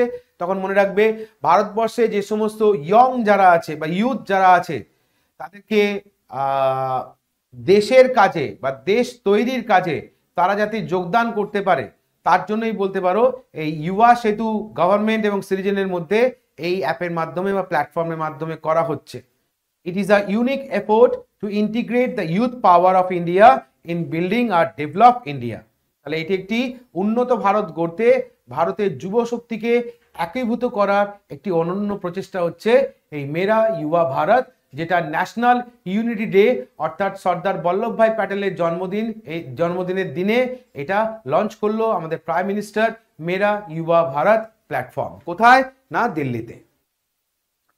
এবার দেখো, free nation scheme will be extended till 2028। তাহলে প্রাইম মিনিস্টার নরেন্দ্র মোদী প্রধানমন্ত্রী গরিব কল্যাণ অন্ন যোজনা, যেটাকে বলছে PMGKAY, প্রধানমন্ত্রী গরিব কল্যাণ অন্ন যোজনা, এটার সময় বাড়িয়ে দিল, 2028 পর্যন্ত করে দিল। ওকে, এবং এই ঘোষণাটা যে প্রধানমন্ত্রী করলেন, কোথায় করলেন? না ডিউরিং ছত্তিশগড় ইলেকশন র্যালিতে গেছিলেন ছত্তিশগড়ে, সেখানে তুমি বললেন যে এটা 2023, এই স্কিমটা 2023 পর্যন্ত হওয়ার কথা ছিল, এই স্কিমটাকে আরো 5 বছর এক্সটেন্ড করে দিল কে না, প্রাইম মিনিস্টার নরেন্দ্র মোদী। তো 2028 পর্যন্ত বলতে পারো এই স্কিমটা চলবে। এবার তুমি যদি দেখো এই যে প্রধানমন্ত্রী গরিব কল্যাণ অন্ন যোজনা স্কিমটা কি ছিল, তখন মনে রাখবে কোভিড-19 এর সময় অর্থাৎ 2020-তে বলতে পারো স্কিমটা প্রথম চালু হয় বা রোলড আউট হয়। এই স্কিমটা অপারেট করছে কারা, department of food and distribution under the ministry of consumer affair, food and public distribution, যারা স্কিমটা অপারেট করছে। ওকে, এই প্রধানমন্ত্রী গরিব কল্যাণ অন্ন যোজনা এটা একটা ওয়েলফেয়ার ইনিশিয়েটিভ, যে স্কিমের আন্ডারে 5 কেজি করে food grain per person per month এটা প্রোভাইড করা হবে free of কস্টে for all the beneficiary cover under the national food security act 2013। তাহলে 2013 ন্যাশনাল ফুড সিকিউরিটি অ্যাক্টের অধীনে যে সমস্ত বেনিফিশিয়ারি আছে তারা প্রত্যেকে ইন্ডিভিজুয়ালি প্রতি মাসে 5 কেজি করে কি না ফুড গ্রেন পাবে, বা তুমি এখানে বলতে পারো চালও পাবে। তাহলে সহজ করে অঙ্কটা বুঝলে কি হবে, একটা বাড়িতে যদি 5 জন মেম্বার থাকে তাহলে প্রতি মেম্বার প্রতি মাসে 5 কেজি করে ফুড গ্রেন পাবে, মানে ওভারঅল ফ্যামিলিটা 25 কেজি মতো ফুড গ্রেন পাবে পার মান্থ, এবং এটা পাবে 2028 সাল পর্যন্ত under the national food security act 2013। Okay, next টপিকটা নিয়ে আমরা আলোচনা করব। তাহলে আমাদের ইম্পর্টেন্ট ডেট হয়ে গেল, ইম্পর্টেন্ট থিমস হয়ে গেল, বুকস এন্ড অথার্স হলো, অ্যাওয়ার্ড হলো, অ্যাপয়েন্টমেন্ট হলো, স্কিম হলো। এবার চলে আসবো স্পোর্টস আপডেট। স্পোর্টসের মধ্যে প্রথম খবরটা দেখবো কি, Asian shooting championship 2023। Asian shooting championship আমাকে প্রথমেই জিজ্ঞেস করবে 2023 কোথায় হলো, সাউথ কোরিয়ার পার্টিকুলার জায়গাটার নাম কি, চ্যাঙ্গন। কবে হলো, 22 অক্টোবর থেকে 2 নভেম্বর 2023 পর্যন্ত অনুষ্ঠিত হলো, যেখানে ইন্ডিয়ার র্যাঙ্ক কত করেছে, 2nd র্যাঙ্ক হয়েছে। টোটাল মেডেল কতগুলো পেয়েছে, 55টা টোটাল মেডেল পেয়েছে, যার মধ্যে 21টা গোল্ড, 21টা সিলভার, 13টা ব্রোঞ্জ। তাহলে সম্প্রতি অনুষ্ঠিত হয়ে গেল এশিয়ান শুটিং চ্যাম্পিয়নশিপ। কোথায় হলো না, সাউথ কোরিয়ার কোথায় হলো, চ্যাঙ্গন, জায়গাটার নাম চ্যাঙ্গন। কবে হলো, 22 অক্টোবর থেকে 2 নভেম্বর পর্যন্ত অনুষ্ঠিত হলো। ইন্ডিয়ার র্যাঙ্ক কত, 2nd। টোটাল মেডেল কটা, 55টা। গোল্ড কটা, 21টা। সিলভার কটা, 21টা। ব্রোঞ্জ কটা, 13টা। এখানে একে কে আছে, একে হচ্ছে China, gold 33টা, silver 21টা, bronze 22টা, overall medal হচ্ছে 76টা। নেক্সট সৈয়দ মুশতাক আলী ট্রফি, এটা কি কোন খেলার সঙ্গে যুক্ত, প্রথমত মনে রাখবে এটা ক্রিকেটের সঙ্গে যুক্ত। ক্রিকেটের এটা একটা T20 টুর্নামেন্ট বলতে পারো, সৈয়দ মুশতাক আলী ট্রফি। সৈয়দ মুশতাক আলী যিনি কিনা ছিলেন একজন প্রাক্তন ভারতীয় টেস্ট ক্রিকেটার, তার নামেই বিসিসিআই বলতে পারো এই টুর্নামেন্টটা বা T20 ডোমেস্টিক টুর্নামেন্টটা চালু করেছেন। তো এবারের এডিশনটা কততম ছিল, 16তম। কবে হলো, 16 অক্টোবর থেকে 6 নভেম্বর। টোটাল টিম পার্টিসিপেট করেছিল 38টা, যেখানে চ্যাম্পিয়ন কে হয়েছে, প্রথমবারের জন্য চ্যাম্পিয়ন পাঞ্জাব। রানার আপ কে হয়েছে, রানার আপ হচ্ছে বরোদা। আর প্লেয়ার অফ দ্য ম্যাচ কাকে করা হয়েছে না, অনমোল প্রীত সিং, পাঞ্জাব থেকে বিলং করে, যে কিনা হয়েছে এবারে প্লেয়ার অফ দ্য মান্থ। মাথায় রাখবে সৈয়দ মুশতাক আলী ট্রফিটা প্রথম এডিশনটা হয় 2006 এবং তখন এই প্রথম এডিশনটা জিতেছিল কে, তামিলনাড়ু ক্রিকেট টিম। কাদের এগেনস্টে, পাঞ্জাবের এগেনস্টে প্রথম জেতে। কারা জেতে, তামিলনাড়ু। তাহলে কি বললাম না, এবারে আমাকে পরীক্ষায় জিজ্ঞেস করতে পারে সৈয়দ মুশতাক আলী T20, সৈয়দ মুশতাক আলী ট্রফিটা কোন খেলার সঙ্গে যুক্ত, তখন মাথায় রাখবে এটা ক্রিকেটের সঙ্গে যুক্ত। ক্রিকেটের কোন ফরম্যাটের সঙ্গে যুক্ত, এটা একটা T20 ফরম্যাটের সঙ্গে যুক্ত। এবারে চ্যাম্পিয়ন কে, এবারে চ্যাম্পিয়ন পাঞ্জাব। রানার আপ কে, রানার আপ হচ্ছে বরোদা। সৈয়দ আগেরটা পড়লাম আমরা সৈয়দ মুশতাক আলী ট্রফি, পরেরটা দেখবো আমরা Asian archery championship. Asian archery championship পড়তে গেলে প্রথমেই জানতে হবে এটা কোথায় হলো, তখন মনে রাখবে ব্যাংকক। ব্যাংকক কোথায় আছে, থাইল্যান্ড। এবারেরটা কততম এডিশন ছিল, 23তম, যেটা 3rd থেকে 10th নভেম্বর, 3রা নভেম্বর থেকে 10th নভেম্বর 2023 পর্যন্ত অনুষ্ঠিত হলো। এই টুর্নামেন্টে অর্থাৎ এই চ্যাম্পিয়নশিপে ফার্স্ট র্যাঙ্ক করেছে কে? ফার্স্ট র্যাঙ্ক করেছে সাউথ কোরিয়া। ইন্ডিয়ার র্যাঙ্ক কত আছে? ইন্ডিয়ার র্যাঙ্ক হচ্ছে সেকেন্ড। মেডেল ট্যালি রেসপেক্টে যদি আমরা দেখি, ইন্ডিয়ার টোটাল মেডেল হচ্ছে কটা? 7টা। 7টার মধ্যে যদি আমি দেখি, গোল্ড হচ্ছে ইন্ডিয়ার হচ্ছে 3টে, সিলভার হচ্ছে ইন্ডিয়ার রেসপেক্টে 1টা, আর ব্রোঞ্জ হচ্ছে ইন্ডিয়ার রেসপেক্টে 3টে। তাহলে এই হচ্ছে আমার টোটাল 7টা মেডেলের ক্রাইটেরিয়া। মাথায় রাখতে হবে Asian archery championship total medal ইন্ডিয়ার হচ্ছে 7, র্যাঙ্ক হচ্ছে 2, গোল্ড হচ্ছে 3টে, ফার্স্ট প্লেস হচ্ছে সাউথ কোরিয়া, হয়েছিল এটা ব্যাংকক, থাইল্যান্ডে। Next, Sao Paulo grand Prix 2023। তো এই পরীক্ষায় প্রশ্ন দেবে 2023-এ Sao Paulo grand Prix champion হলেন যিনি, তার নাম কি?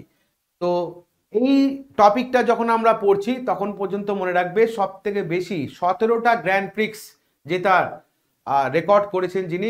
এই স্লাইডটা যখন পড়ছি তখনও পর্যন্ত মনে রাখবে ম্যাক্স ভার্স্টেপেন। তো সংক্ষেপে বলে রাখি, এই যে ম্যাক্স ভার্স্টেপেন 2022-এ টোটাল রেস জিতেছিলেন হচ্ছে 15টা। এবার 2023-এ এখনো পর্যন্ত টিল 17টা রেস জেতা হয়ে গেছে, আরো হয়তো কয়েকটা বাড়বে। এই 17টার মধ্যে সম্প্রতি ম্যাক্স ভার্স্টেপেন যেটা জিতলেন, যে টুর্নামেন্টটা জিতলেন, সেটা হচ্ছে কিনা সাও পাওলো গ্র্যান্ড প্রিক্স 2023, খেতাবটাও ইনি জিতলেন। মাথায় রাখতে হবে ম্যাক্স ভার্স্টেপেন যে টিমের হয়ে পারফর্ম করেন, টিমটার নাম হচ্ছে রেডবুল, আর ইনি কোন দেশ থেকে বিলং করেন? ইনি হচ্ছেন একজন Belgian driver. Next, famous death, সম্প্রতি বিখ্যাত পার্সোনালিটি যারা মারা গেল, এক ঝলকে আমরা দেখে নেব নভেম্বরের মধ্যে কোন কোন ইম্পর্টেন্ট পার্সোনালিটি মারা গেল। দেখো, শ্রীলীলা ওমচেরি। শ্রীলীলা ওমচেরি যিনি একজন বিখ্যাত রিনাউন্ড মিউজিশিয়ান বা মিউজিকোলজিস্ট এবং একজন রাইটার, সম্প্রতি দিল্লিতে 94 বছর বয়সে মারা গেলেন। ইনি ছিলেন একজন পদ্মশ্রী প্রাপক, যার জন্ম হয়েছিল কোথায়? জন্ম হয়েছিল কন্যাকুমারী বা বর্তমানে তামিলনাড়ুতে 1929 সালে। ইনি অ্যাজ অ্যান অ্যাসোসিয়েট প্রফেসর এবং head of the Carnatic music সেকশনে কাজ করেছেন।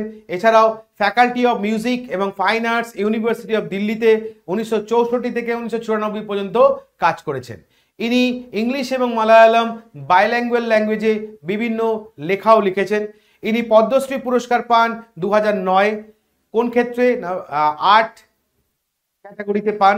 এছাড়া কেরালা সঙ্গীতা নাটক একাডেমির তরফ থেকে 1991-এও ইনি সম্মানিত হন। তাহলে আমাকে পরীক্ষার প্রশ্ন করবে শ্রীলীলা ওমেনচেরি, ইনি সম্প্রতি মারা গেছেন, ইনি কোন ফিল্ডের সঙ্গে যুক্ত ছিলেন? তখন মনে রাখবে ইনি মিউজিক ফিল্ডের সঙ্গে যুক্ত ছিলেন, সম্প্রতি মারা গেছেন, তাই নিউজে এসছেন। নেক্সট, সামরিক মহড়া, মিলিটারি এক্সারসাইজের মধ্যে প্রথম যেটা আমরা দেখব এটা হচ্ছে এক্সারসাইজ কাজিন 2023। তো এই মহড়াটা কাদের মধ্যে হয়েছে, কোন কোন দেশের মধ্যে হয়েছে, কোথায় হয়েছে, এটা জানার আগে এই মহড়াটার আগের নামটা কি ছিল আমরা একটু দেখে নেব। মাথায় রাখবে এর আগের নাম ছিল প্রবল দোস্তিক, ওকে, যেটা পরবর্তীকালে রিনেমড হচ্ছে, নাম হয়ে হচ্ছে এক্সারসাইজ কাজিন। এবং এই দ্বিতীয় যে নামটা যে চেঞ্জ হলো, এই নামটা চেঞ্জ হয়েছিল যখন এটা দ্বিতীয়বারের জন্য হয়েছিল তখন, ওকে। তাহলে মাথায় রাখবো প্রবল দোস্তিক এটা ছিল আগের নাম, যেটা প্রথমবারের জন্য অর্গানাইজ হয় 2016-তে। এবার চলে আসো যার নতুন নাম কি? নতুন নাম হচ্ছে কাজিন্দ। আমরা দেখতে পেয়েছি নতুন নাম এক্সারসাইজ কাজিন্দ। এবার তুমি যদি এটাকে ভাঙো, এই KAZ এটা দিয়ে হচ্ছে আমার কাজাকিস্তান, আর IND মানে হচ্ছে ইন্ডিয়া। তাহলে কাজাকিস্তান আর ইন্ডিয়া কোন দুটো দেশের মধ্যে হয় যদি বলো, তাহলে হচ্ছে কাজাকিস্তান, ইন্ডিয়া। এবার চলে আসো এই যে এক্সারসাইজ কাজিন্দ এটা কোথায় হলো যদি আমাকে বলে, তাহলে জায়গাটার নাম হচ্ছে ওটার। ওটারটা কোথায় আছে? না, কাজাকিস্তান। এবারের এডিশনটা কততম ছিল? 7th এডিশন ছিল। এটা একটা অ্যানুয়াল বায়োল্যাটারাল এক্সারসাইজ যেটা ইন্ডিয়া এবং কাজাকিস্তানের মধ্যে হয়ে থাকে, এবং যেটা হলো 30 অক্টোবর থেকে 11 নভেম্বর পর্যন্ত। তাহলে আমাকে পরীক্ষার প্রশ্ন কি করবে? আমাকে পরীক্ষার প্রশ্ন দেবে এক্সারসাইজ কাজিন্দ কোন দুটো দেশের মধ্যে হয়েছে? কাজাকিস্তান এবং ইন্ডিয়া। কোথায় হয়েছে? কাজাকিস্তান। পার্টিকুলার জায়গা বললে ওটার। আর প্রশ্ন দেখবে এক্সারসাইজ কাজিন্দ এর আগের নামটা কি ছিল? আগের নাম হচ্ছে প্রবল দোস্তিক, এটা খেয়াল রাখবে। পরের মহড়াটার নাম একদিকে হচ্ছে বঙ্গোসাগর 2023, আরেকদিকে হচ্ছে করপ্যাট। তো কি বলছে দেখো, the fourth edition of bilateral exercise between Indian navy and Bangladesh navy Bongosagar 23। তাহলে ভারতীয় নেভি এবং বাংলাদেশ নেভির মধ্যে চতুর্থ সংস্করণ যে মহড়াটা হয়, নৌ মহড়াটা হয়, তার নাম কি? নাম হচ্ছে বঙ্গোসাগর। আমাকে বলবে বঙ্গোসাগর যেটা একটা নৌ মহড়া, এতে কোন দুটো দেশ পার্টিসিপেট করেছে বা করে থাকে? আনসার হচ্ছে ইন্ডিয়া, বাংলাদেশ। এটা ছিল চতুর্থ এডিশন। এবার দেখো কি বলছে, fifth edition of coordinated petrol by the two navy was conducted from 7th to 9th November 2023 in the Northern বে অফ বেঙ্গল। তাহলে করপ্যাট যেটাকে বলছে কোঅর্ডিনেটেড পেট্রোল, যেটা এবারেরটা হচ্ছে পঞ্চম এডিশন, এটাও দুটো নেভি, দুটো দেশের নেভি অর্থাৎ ইন্ডিয়া এবং বাংলাদেশের দুটো দেশের নেভি অনুষ্ঠিত করে নর্দার্ন বে অফ বেঙ্গলে 7 থেকে 9th নভেম্বর। তাহলে দুটো মহড়া হয়ে গেল, একটা সামগ্রিকভাবে ভারত বাংলাদেশের নেভির মধ্যে নৌ মহড়া, যেটা এবারেরটা ছিল চতুর্থতম এডিশন, নাম বললে বঙ্গোসাগর। আবার এই দুটো নেভির মধ্যেই বলতে পারো, অর্থাৎ ইন্ডিয়া এবং বাংলাদেশ নেভির মধ্যেই ফিফথ এডিশন সম্প্রতি হয়ে গেল কি না? করপ্যাট। করপ্যাটটার মানে হচ্ছে কোঅর্ডিনেটেড পেট্রোল। এটাও একটা মহড়া যেটা অনুষ্ঠিত হলো কবে না? 7 থেকে 9 নভেম্বর 2023। চলো নেক্সট টপিক হচ্ছে মিসলেনিয়াস, মানে বিবিধ ইনফরমেশন। নভেম্বর মাসের 1 থেকে 15 তারিখের মধ্যে গুরুত্বপূর্ণ যে সমস্ত ঘটনাগুলো ঘটেছে মিসলেনিয়াসের রেসপেক্টে আমরা দেখে নেব। প্রথম ইনফরমেশনটা দেখো, যেখানে ইন্ডিয়ান নেভির তরফ থেকে ডিকমিশন করে দেওয়া হলো, মানে বন্ধ করে দেওয়া হলো কি না, ইলুইসিন 38C ড্রাগন এয়ারক্রাফট। যে এয়ারক্রাফটটা 1977 প্রথম ইন্ডিয়ান নেভিতে ইন্ডাক্ট করা হয়েছিল, সেই এয়ারক্রাফটটাই সম্প্রতি বন্ধ করে দেওয়া হলো। এটা একটা লং রেঞ্জ মারিটাইম পেট্রোল এয়ারক্রাফট, নামটা খেয়াল রাখবে ইলুইসিন 38C ড্রাগন এয়ারক্রাফট। এটা দুটো এই ধরনের এয়ারক্রাফটকে ডিকমিশন করা হয়েছে, যার মধ্যে একটাকে রাখা হয়েছে কোথায় না? ন্যাশনাল ম্যারিটাইম হেরিটেজ মিউজিয়াম যেটা রয়েছে লোথালে, আরেকটাকে রাখা হয়েছে কর্ণাটকার নিপানিতে। খেয়াল রাখবে দুটো এয়ারক্রাফট ইন্ডিয়ান নেভির তরফ থেকে, যার নাম ইলুইসিন 38C ড্রাগন এয়ারক্রাফট, দীর্ঘ 46 বছর সার্ভিস দেওয়ার পরে দুটোকে ডিকমিশন করে দেওয়া হলো। নেক্সট নাম্বার 2টা যদি আমরা দেখি, দেখো বলছে পৃথিবীর প্রথম দেশ যে কিনা ডগ পপুলেশনকে, এন্টায়ার স্ট্রিট ডগ পপুলেশনকে কি করলো না? স্টেরিলাইজ করলো, অর্থাৎ কুকুরের জনসংখ্যা নির্বীজকরণ করলো। তাহলে এখান থেকে সিম্পল একটা ইনফরমেশন মনে রাখবে যে কোন দেশ এই ধরনের ঘটনা প্রথম ঘটালো, সেক্ষেত্রে হচ্ছে কি না? ভুটান। দেশটার নাম হচ্ছে ভুটান, যারা কিনা ফুললি স্টেরিলাইজ করলো এন্টায়ার স্ট্রিট ডগ পপুলেশনকে। প্রজেক্টটা স্টার্ট হয়েছিল national dog population management and rabies central control প্রজেক্টের আওতায়। 14 বছর আগে প্রজেক্টটা লঞ্চ হয়েছিল 2009-এ, চললো বা কমপ্লিট হলো 2023-এ। তো এখান থেকে জাস্ট আমরা মনে রাখবো কোন দেশ এটা করলো, সেক্ষেত্রে মনে রাখবে এটা করলো হচ্ছে ভুটান। 3 নম্বর ইনফরমেশনটা যদি আমরা দেখি, ইসরায়েলের আয়রন ডোমের মতো ভারত সম্প্রতি তৈরি করতে চলেছে LRSAM। এটা করছে ভারত যে প্রজেক্টের আন্ডারে, প্রজেক্টের নাম হচ্ছে প্রজেক্ট কুশা। তাহলে ইসরায়েলের আয়রন ডোমের মতো ভারতের তরফ থেকে DRDO লঞ্চ করতে চলেছে বা ডেভেলপ করতে চলেছে একটা long range surface two air missile system, যেটাকে বলছে LRSAM। এটা বলতে পারো similar to Israel's iron dome defence system, এবং এটা যে ভারত করছে এটা প্রজেক্ট কুশার আন্ডারে করছে। আর এই যে long range surface two air missile system, এই সিস্টেমটা করার ফলে ইন্ডিয়ার বা এই LRSAM এটা কি কি জিনিস ভারতের করতে সক্ষম হবে যদি আমরা দেখি, তাহলে একদিকে এটা স্টেলথ ফাইটার এয়ারক্রাফট, শুধু এয়ারক্রাফট, ড্রোন, ক্রুজ মিসাইল, এগুলো সবই 350 কিলোমিটার রেঞ্জের মধ্যে যখনই চলে আসবে এগুলোকে ধ্বংস করতে পারবে হচ্ছে এই LRSAM। আর এই সিস্টেমটা ইন্ডিয়ান আর্মিতে কন্ডাক্ট করা হবে 2028 এবং 29-এর মধ্যে। তাহলে খেয়াল রাখতে হবে না, নির্ভুল এবং নির্দেশিত যুদ্ধাস্ত্র ধ্বংস করতে সক্ষম হচ্ছে এই LRSAM, সেটা স্টিলথ ফাইটার হোক, এয়ারক্রাফট হোক, ড্রোন হোক, ক্রুজ মিসাইল হোক, যাই হোক না কেন। তাহলে এই ধরনের সিস্টেম তৈরি করছে কারা? DRDO প্রজেক্ট কুশার আন্ডারে, যেটা ইসরায়েলের আয়রন ডোমের সমতুল্য। নেক্সট দেখো, ইউনেস্কো ক্রিয়েটিভ সিটিজ নেটওয়ার্কের আন্ডারে সম্প্রতি 2023-এ ভারতের দুটো শহর, একটা মধ্যপ্রদেশের গোয়ালিয়র আর একটা হচ্ছে কেরালার কোঝিকোডি। গোয়ালিয়র মিউজিক ক্যাটাগরিতে, কোঝিকোডি লিটারেচার ক্যাটাগরিতে অন্তর্ভুক্ত হলো। খেয়াল রাখবে ইউনেস্কো ক্রিয়েটিভ সিটি নেটওয়ার্ক এটা চালু হয়েছিল 2004-এ। ভারতের আগে 6টা শহর ছিল, দুটো নতুন শহর অ্যাড হলো, অর্থাৎ টোটাল ভারতের শহরের সংখ্যা দাঁড়ালো কটা? না 8টা। এর আগে যদি আমরা দেখি ইউনেস্কো ক্রিয়েটিভ সিটিজ নেটওয়ার্কের আন্ডারে জয়পুর এবং বারাণসী 2015 সালে, চেন্নাই 2017-তে, মুম্বাই 2019-এ এবং হায়দ্রাবাদ 2019-এ এবং শ্রীনগর 2021-এ ইনক্লুড করা হয়েছে। কিন্তু প্রত্যেকটার ক্ষেত্রেই কিন্তু ক্যাটাগরি কিন্তু আলাদা। যেমন জয়পুরের ক্ষেত্রে যদি আমরা দেখি ক্রাফট অ্যান্ড ফোক আর্ট, বারাণসীর ক্ষেত্রে হচ্ছে তোমার মিউজিক, চেন্নাই হচ্ছে মিউজিক, মুম্বাই হচ্ছে ফিল্ম, হায়দ্রাবাদ হচ্ছে গ্যাস্ট্রোনমি, আবার শ্রীনগর যদি দেখি আমি ক্রাফট অ্যান্ড ফোক আর্ট।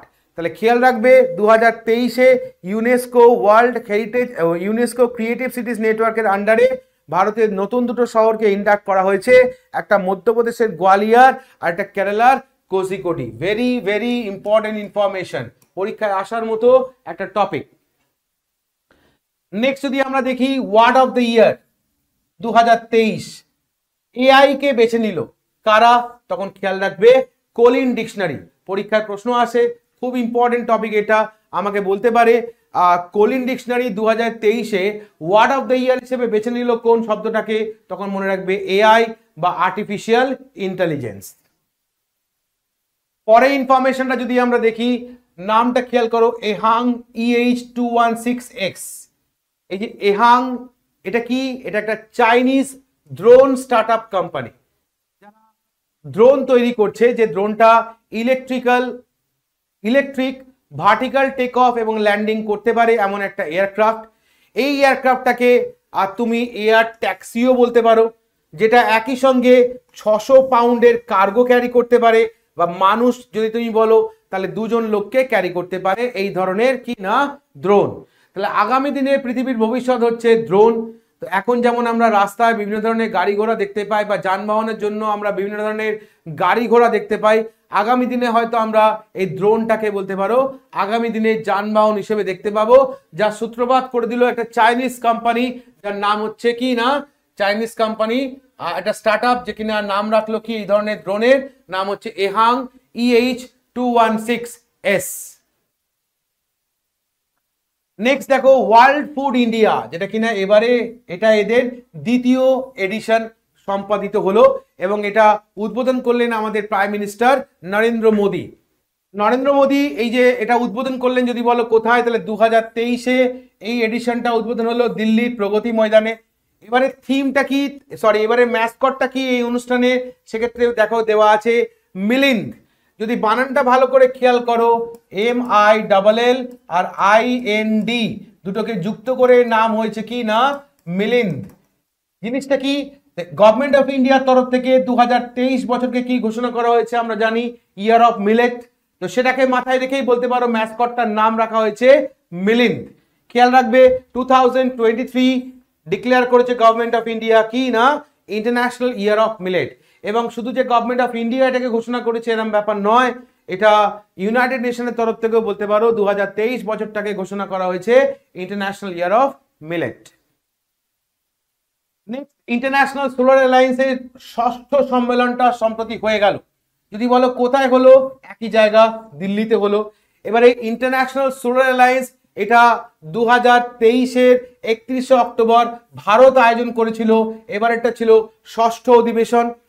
এই সম্মেলন সম্পর্কে আমরা দেখতে পেলাম। তারপর আমরা যে জায়গাটা পয়েন্ট আউট করব সেটা হচ্ছে ইন্টারন্যাশনাল সোলার অ্যালায়েন্স, যেটা কিনা স্টার্ট হয়েছিল যদি বলো বা তৈরি হয়েছিল কত সালে, 2015-তে।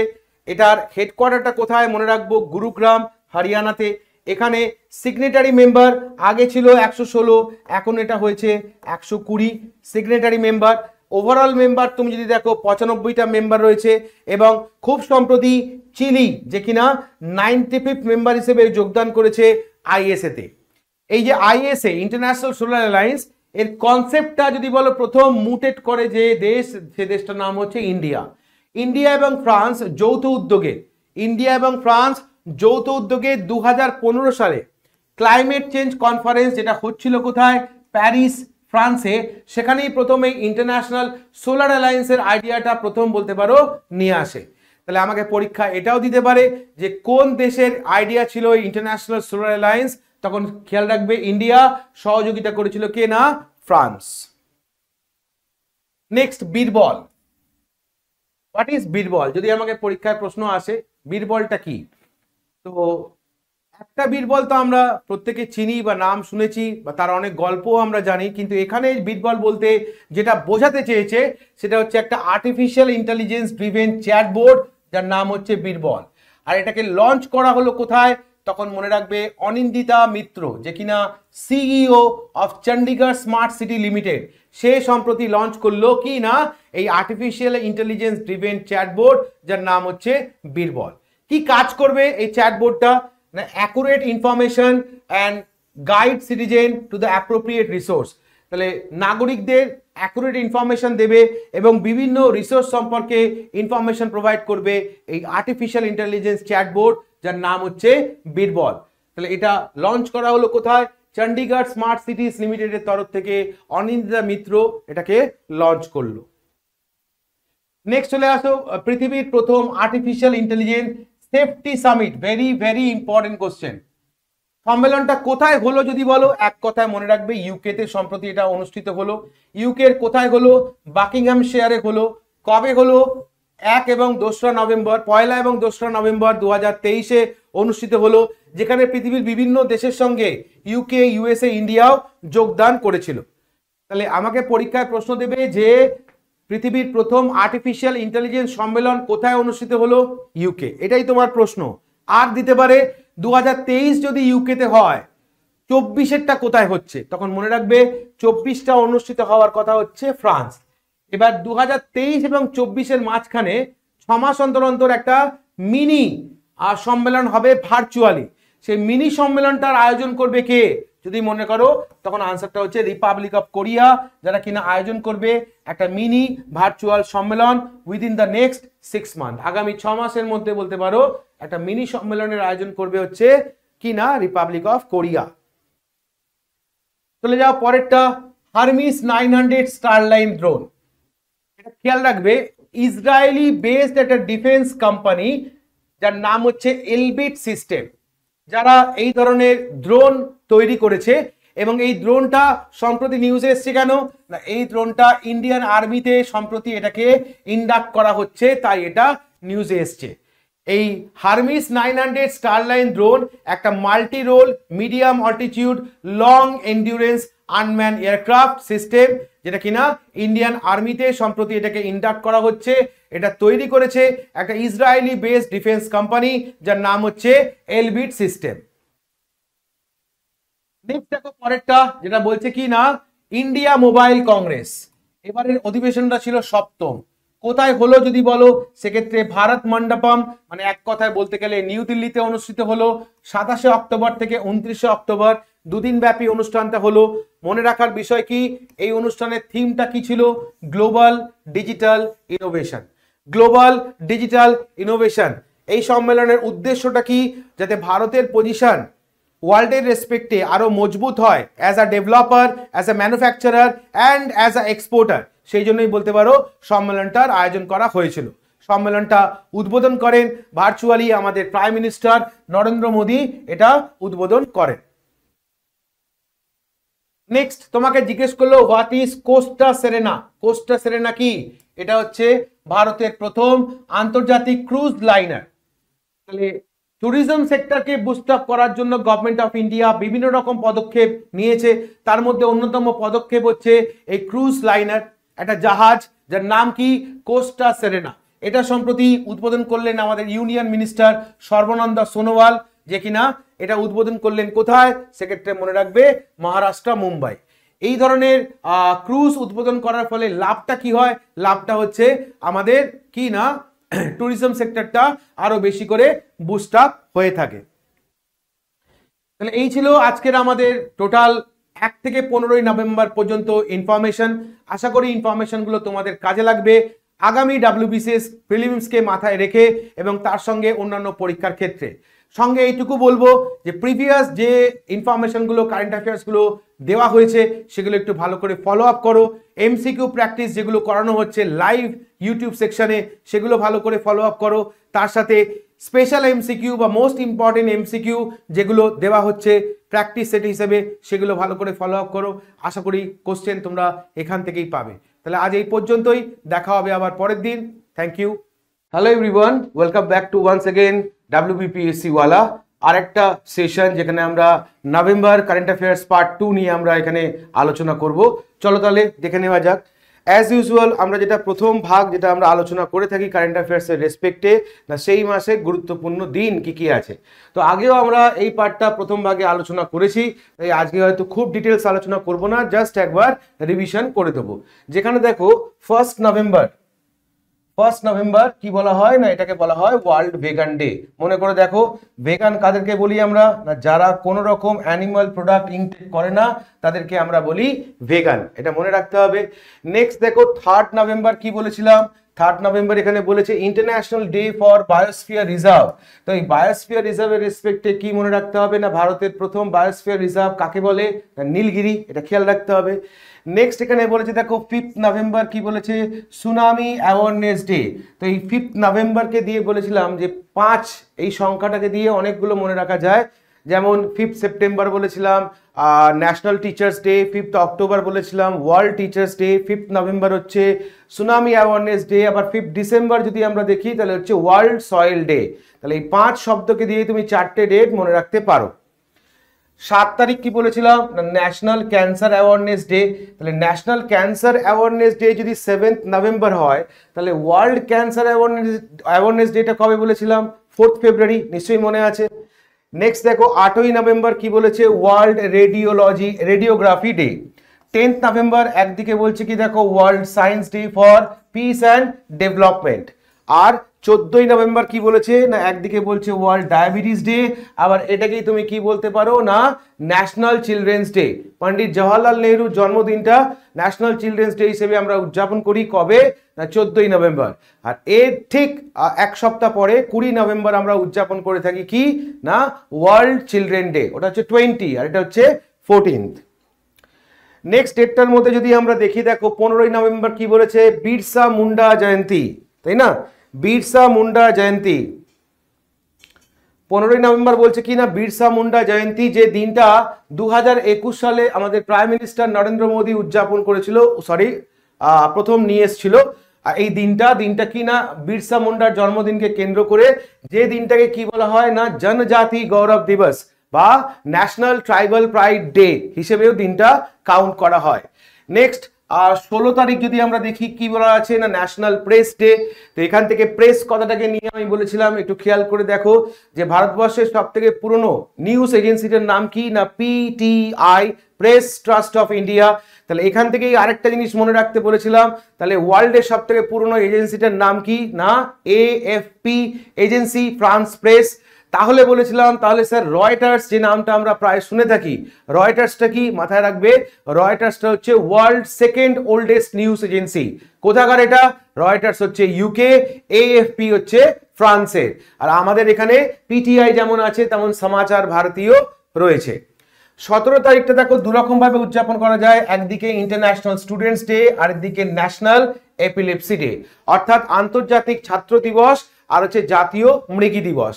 তো দেখো 17 তারিখ ইন্টারন্যাশনাল স্টুডেন্টস ডে, ওকে, আবার একটা আছে ওয়ার্ল্ড স্টুডেন্টস ডে। দুটো কি এক, না দুটো এক নয়। ওয়ার্ল্ড স্টুডেন্টস ডেটা যেটা 15ই অক্টোবর আমরা উদযাপন করে থাকি APJ আব্দুল কালামের বার্থ অ্যানিভার্সারি উপলক্ষে, আর এই 17ই নভেম্বরটা আমরা যেটা উদযাপন করে থাকি সেটা কি, না দ্বিতীয় বিশ্বযুদ্ধের পর নাৎসি অ্যাটাকের ফলে যে 1200 স্টুডেন্ট মারা গেছিল বা যাদেরকে হত্যা করা হয়েছিল সেই ঘটনাটাকে রিকল করা হচ্ছে এই দিনটার মাধ্যমে। নেক্সট 19 তারিখটাও দেখো দুরকম ভাবে উদযাপন করা হয়, একদিকে বলা হচ্ছে ইন্টারন্যাশনাল মেন্স ডে, আরেকদিকে হচ্ছে আমার ওয়ার্ল্ড টয়লেট ডে। তাহলে মেন্স ডে যখন আমরা পড়ছি 19 নভেম্বর, তাহলে ইন্টারন্যাশনাল ওমেন্স ডেটা আমাদেরকে মাথায় রাখতে হবে। তারিখটা কত না, তারিখটা হচ্ছে 8 মার্চ, এটা খেয়াল রাখবে। চলে আসো নেক্সট পরেরটা, 20 তারিখ দেখো কি উদযাপন করা হয়, একটু আগেই বললাম ইউনিভার্সাল চিলড্রেন্স ডে বা ওয়ার্ল্ড চিলড্রেন ডে। তাহলে ন্যাশনালটা আমরা কি বলেছিলাম কবে উদযাপন করা হয়, 14ই নভেম্বর, পন্ডিত জওয়াহরলাল নেহরুর জন্মদিনটাকে কেন্দ্র করে উদযাপন করা হয় ন্যাশনাল চিলড্রেন্স ডে। 21 তারিখটা উদযাপন করা হচ্ছে কি দেখো ওয়ার্ল্ড টেলিভিশন ডে বা টিভি ডে। 25 তারিখটা উদযাপন করা হচ্ছে international day for the elimination of violence against woman, অর্থাৎ আন্তর্জাতিক নারী হিংসতা নির্মূল দিবস, অর্থাৎ নারীদের উপর যে অত্যাচার করা হয় তার বিরুদ্ধে বলতে পারো একটা দিন, যে দিনটা উদযাপন করা হচ্ছে কবে না 25 নভেম্বর। নেক্সট 26শে নভেম্বর দেখো দুরকম ভাবে উদযাপন করা হয়, একটা ন্যাশনাল মিল্ক ডে আর একটা কনস্টিটিউশন ডে। ওকে, সংবিধান দিবস, তাহলে 1949-এ 26শে নভেম্বর আমরা সংবিধান গ্রহণ করি, তাই না? তাই সেই দিনটাকে উদযাপন করা হয় অ্যাজ আ কনস্টিটিউশন ডে। আবার ঠিক ওই একই দিন 26শে নভেম্বরকে বলছে ন্যাশনাল মিল্ক ডে। যদি বলি কাকে স্মরণ করে, তো ভার্গিস কুরিয়েন, যাকে আমরা বলি ফাদার অফ কি না আমুল কোম্পানির অন্যতম প্রতিষ্ঠাতা ভার্গিস কুরিয়েন, বা যাকে বলা হয় মিল্কম্যান অফ ইন্ডিয়া, যার হাত ধরে ভারতবর্ষে কি না দুগ্ধ বিপ্লব হয়েছিল, তাই না? আর অপারেশনটার নাম কি ছিল? অপারেশনটার নাম ছিল ফ্লাড। তাহলে এই ইনফরমেশন গুলো আমাদের আগের ক্লাসে আলোচনা হয়ে গেছে। নেক্সট 27 নভেম্বরটা কি বলেছিলাম, ওয়ার্ল্ড ট্যুরিজম ডে, বিশ্ব পর্যটন দিবস হিসেবে উদযাপন করা হয়। তাহলে এই ছিল আমাদের ইম্পর্টেন্ট ডেট। চলে যাব আমরা নেক্সট সেগমেন্টটা। নেক্সট সেগমেন্টটা হচ্ছে 16 থেকে 30 তারিখের মধ্যে গুরুত্বপূর্ণ থিম কি কি আছে আমরা একটু দেখে নেব। যেমন ধরো প্রথমটা কি আছে না, world diabetes day. World diabetes day দিনটা উদযাপন করা হচ্ছে কবে না 14ই নভেম্বর। এবারে থিম কি আছে, অ্যাক্সেস টু ডায়াবেটিস কেয়ার। ছোট থিম, পরীক্ষায় আসার মতো একটা থিম। 12 তারিখটা উদযাপন করা হয়েছিল কি হিসেবে, নিউমোনিয়া ডে। এবারে থিম কি আছে, every breadth count, stop pneumonia it's track. Next 13 তারিখটা উদযাপন করা হচ্ছে কিভাবে না, ওয়ার্ল্ড কাইন্ডনেস ডে। থিম কি বলেছে, be kind where ever possible. 16 তারিখটা উদযাপন করা হচ্ছে ন্যাশনাল প্রেস ডে। এবারে থিম কি, মিডিয়া ইন দ্য এরা of artificial intelligence. Next 18ই November দিনটা উদযাপন করা হচ্ছে ন্যাশনাল ন্যাচুরোপ্যাথি ডে। এবারে থিম হচ্ছে ন্যাচুরোপ্যাথি ফর হোলিস্টিক হেলথ।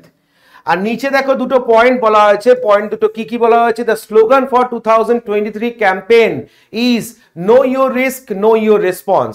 অর্থাৎ এই যে 14ই নভেম্বর ওয়ার্ল্ড ডায়াবেটিস ডে, তার থিমটা যদি জিজ্ঞেস করে আমাকে, থিমটা বলবো এটা যে অ্যাক্সেস টু ডায়াবেটিস কেয়ার। আর যদি বলা হয় 2023-এর রেসপেক্টে ওয়ার্ল্ড ডায়াবেটিস ডে ক্যাম্পেইনটা কি ছিল, ক্যাম্পেইনটা হচ্ছে no your risk no your response.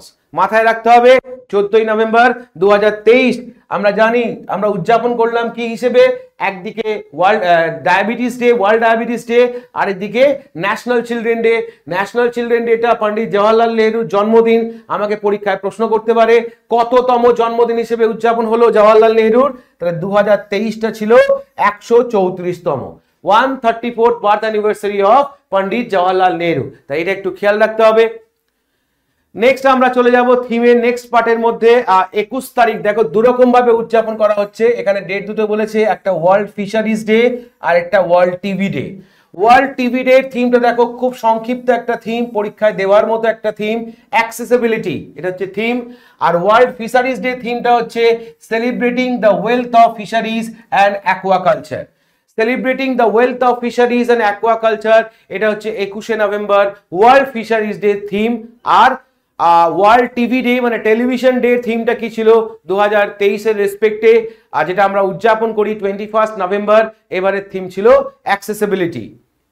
20 তারিখটা দেখো উদযাপন করা হয় কি হিসেবে, একটু আগেই বলেছি আমরা ওয়ার্ল্ড চিলড্রেন ডে। এবারের থিম কি ছিল, for every child every right. ওকে, প্রতিটা শিশুর জন্য প্রতিটা অধিকার, তাদের প্রত্যেকটা অধিকার। এবারের থিম ছিল এটা কিসের না ওয়ার্ল্ড চিলড্রেন ডে। আর 19 তারিখটা আমরা দেখলাম কি না ওয়ার্ল্ড টয়লেট ডে। এবারে থিম ছিল কি না লেভারেজিং ওয়াটার ফর পিস, এটা হচ্ছে এবারে থিম। এবার প্রশ্ন এই দুটো স্লাইডের মধ্যে কোনগুলোকে বেশি গুরুত্ব দিয়ে দেখব। অবশ্যই প্রথমটা দেখব আমরা ওয়ার্ল্ড ডায়াবেটিস ডে, থিমটা কি আছে, এটা ছোট্ট থিম, পরীক্ষায় দেওয়ার মতো একটা থিম। নেক্সট চলে আসো ওয়ার্ল্ড কাইন্ডনেস ডে, থিমটা ছোট থিম, পরীক্ষায় দেওয়ার মতো। থিমটা কি be kind wire ever possible. R national naturopathy day, থিমটা কি আছে ন্যাচুরোপ্যাথি ফর হোলিস্টিক হেলথ। তিনটে প্রথম স্লাইড থেকে। নেক্সট চলে যাই পরেরটার ক্ষেত্রে একটাই মনে রাখবে অ্যাক্সেসিবিলিটি, এটা কিসের থিম না এটা হচ্ছে ওয়ার্ল্ড টিভি ডে থিম। তাহলে প্রথম দুটো সেগমেন্ট আমাদের কমপ্লিট হয়ে গেল, ইম্পর্টেন্ট ডেট আর ইম্পর্টেন্ট থিম। চলে যাব আমরা আমাদের পরের সেগমেন্টটা।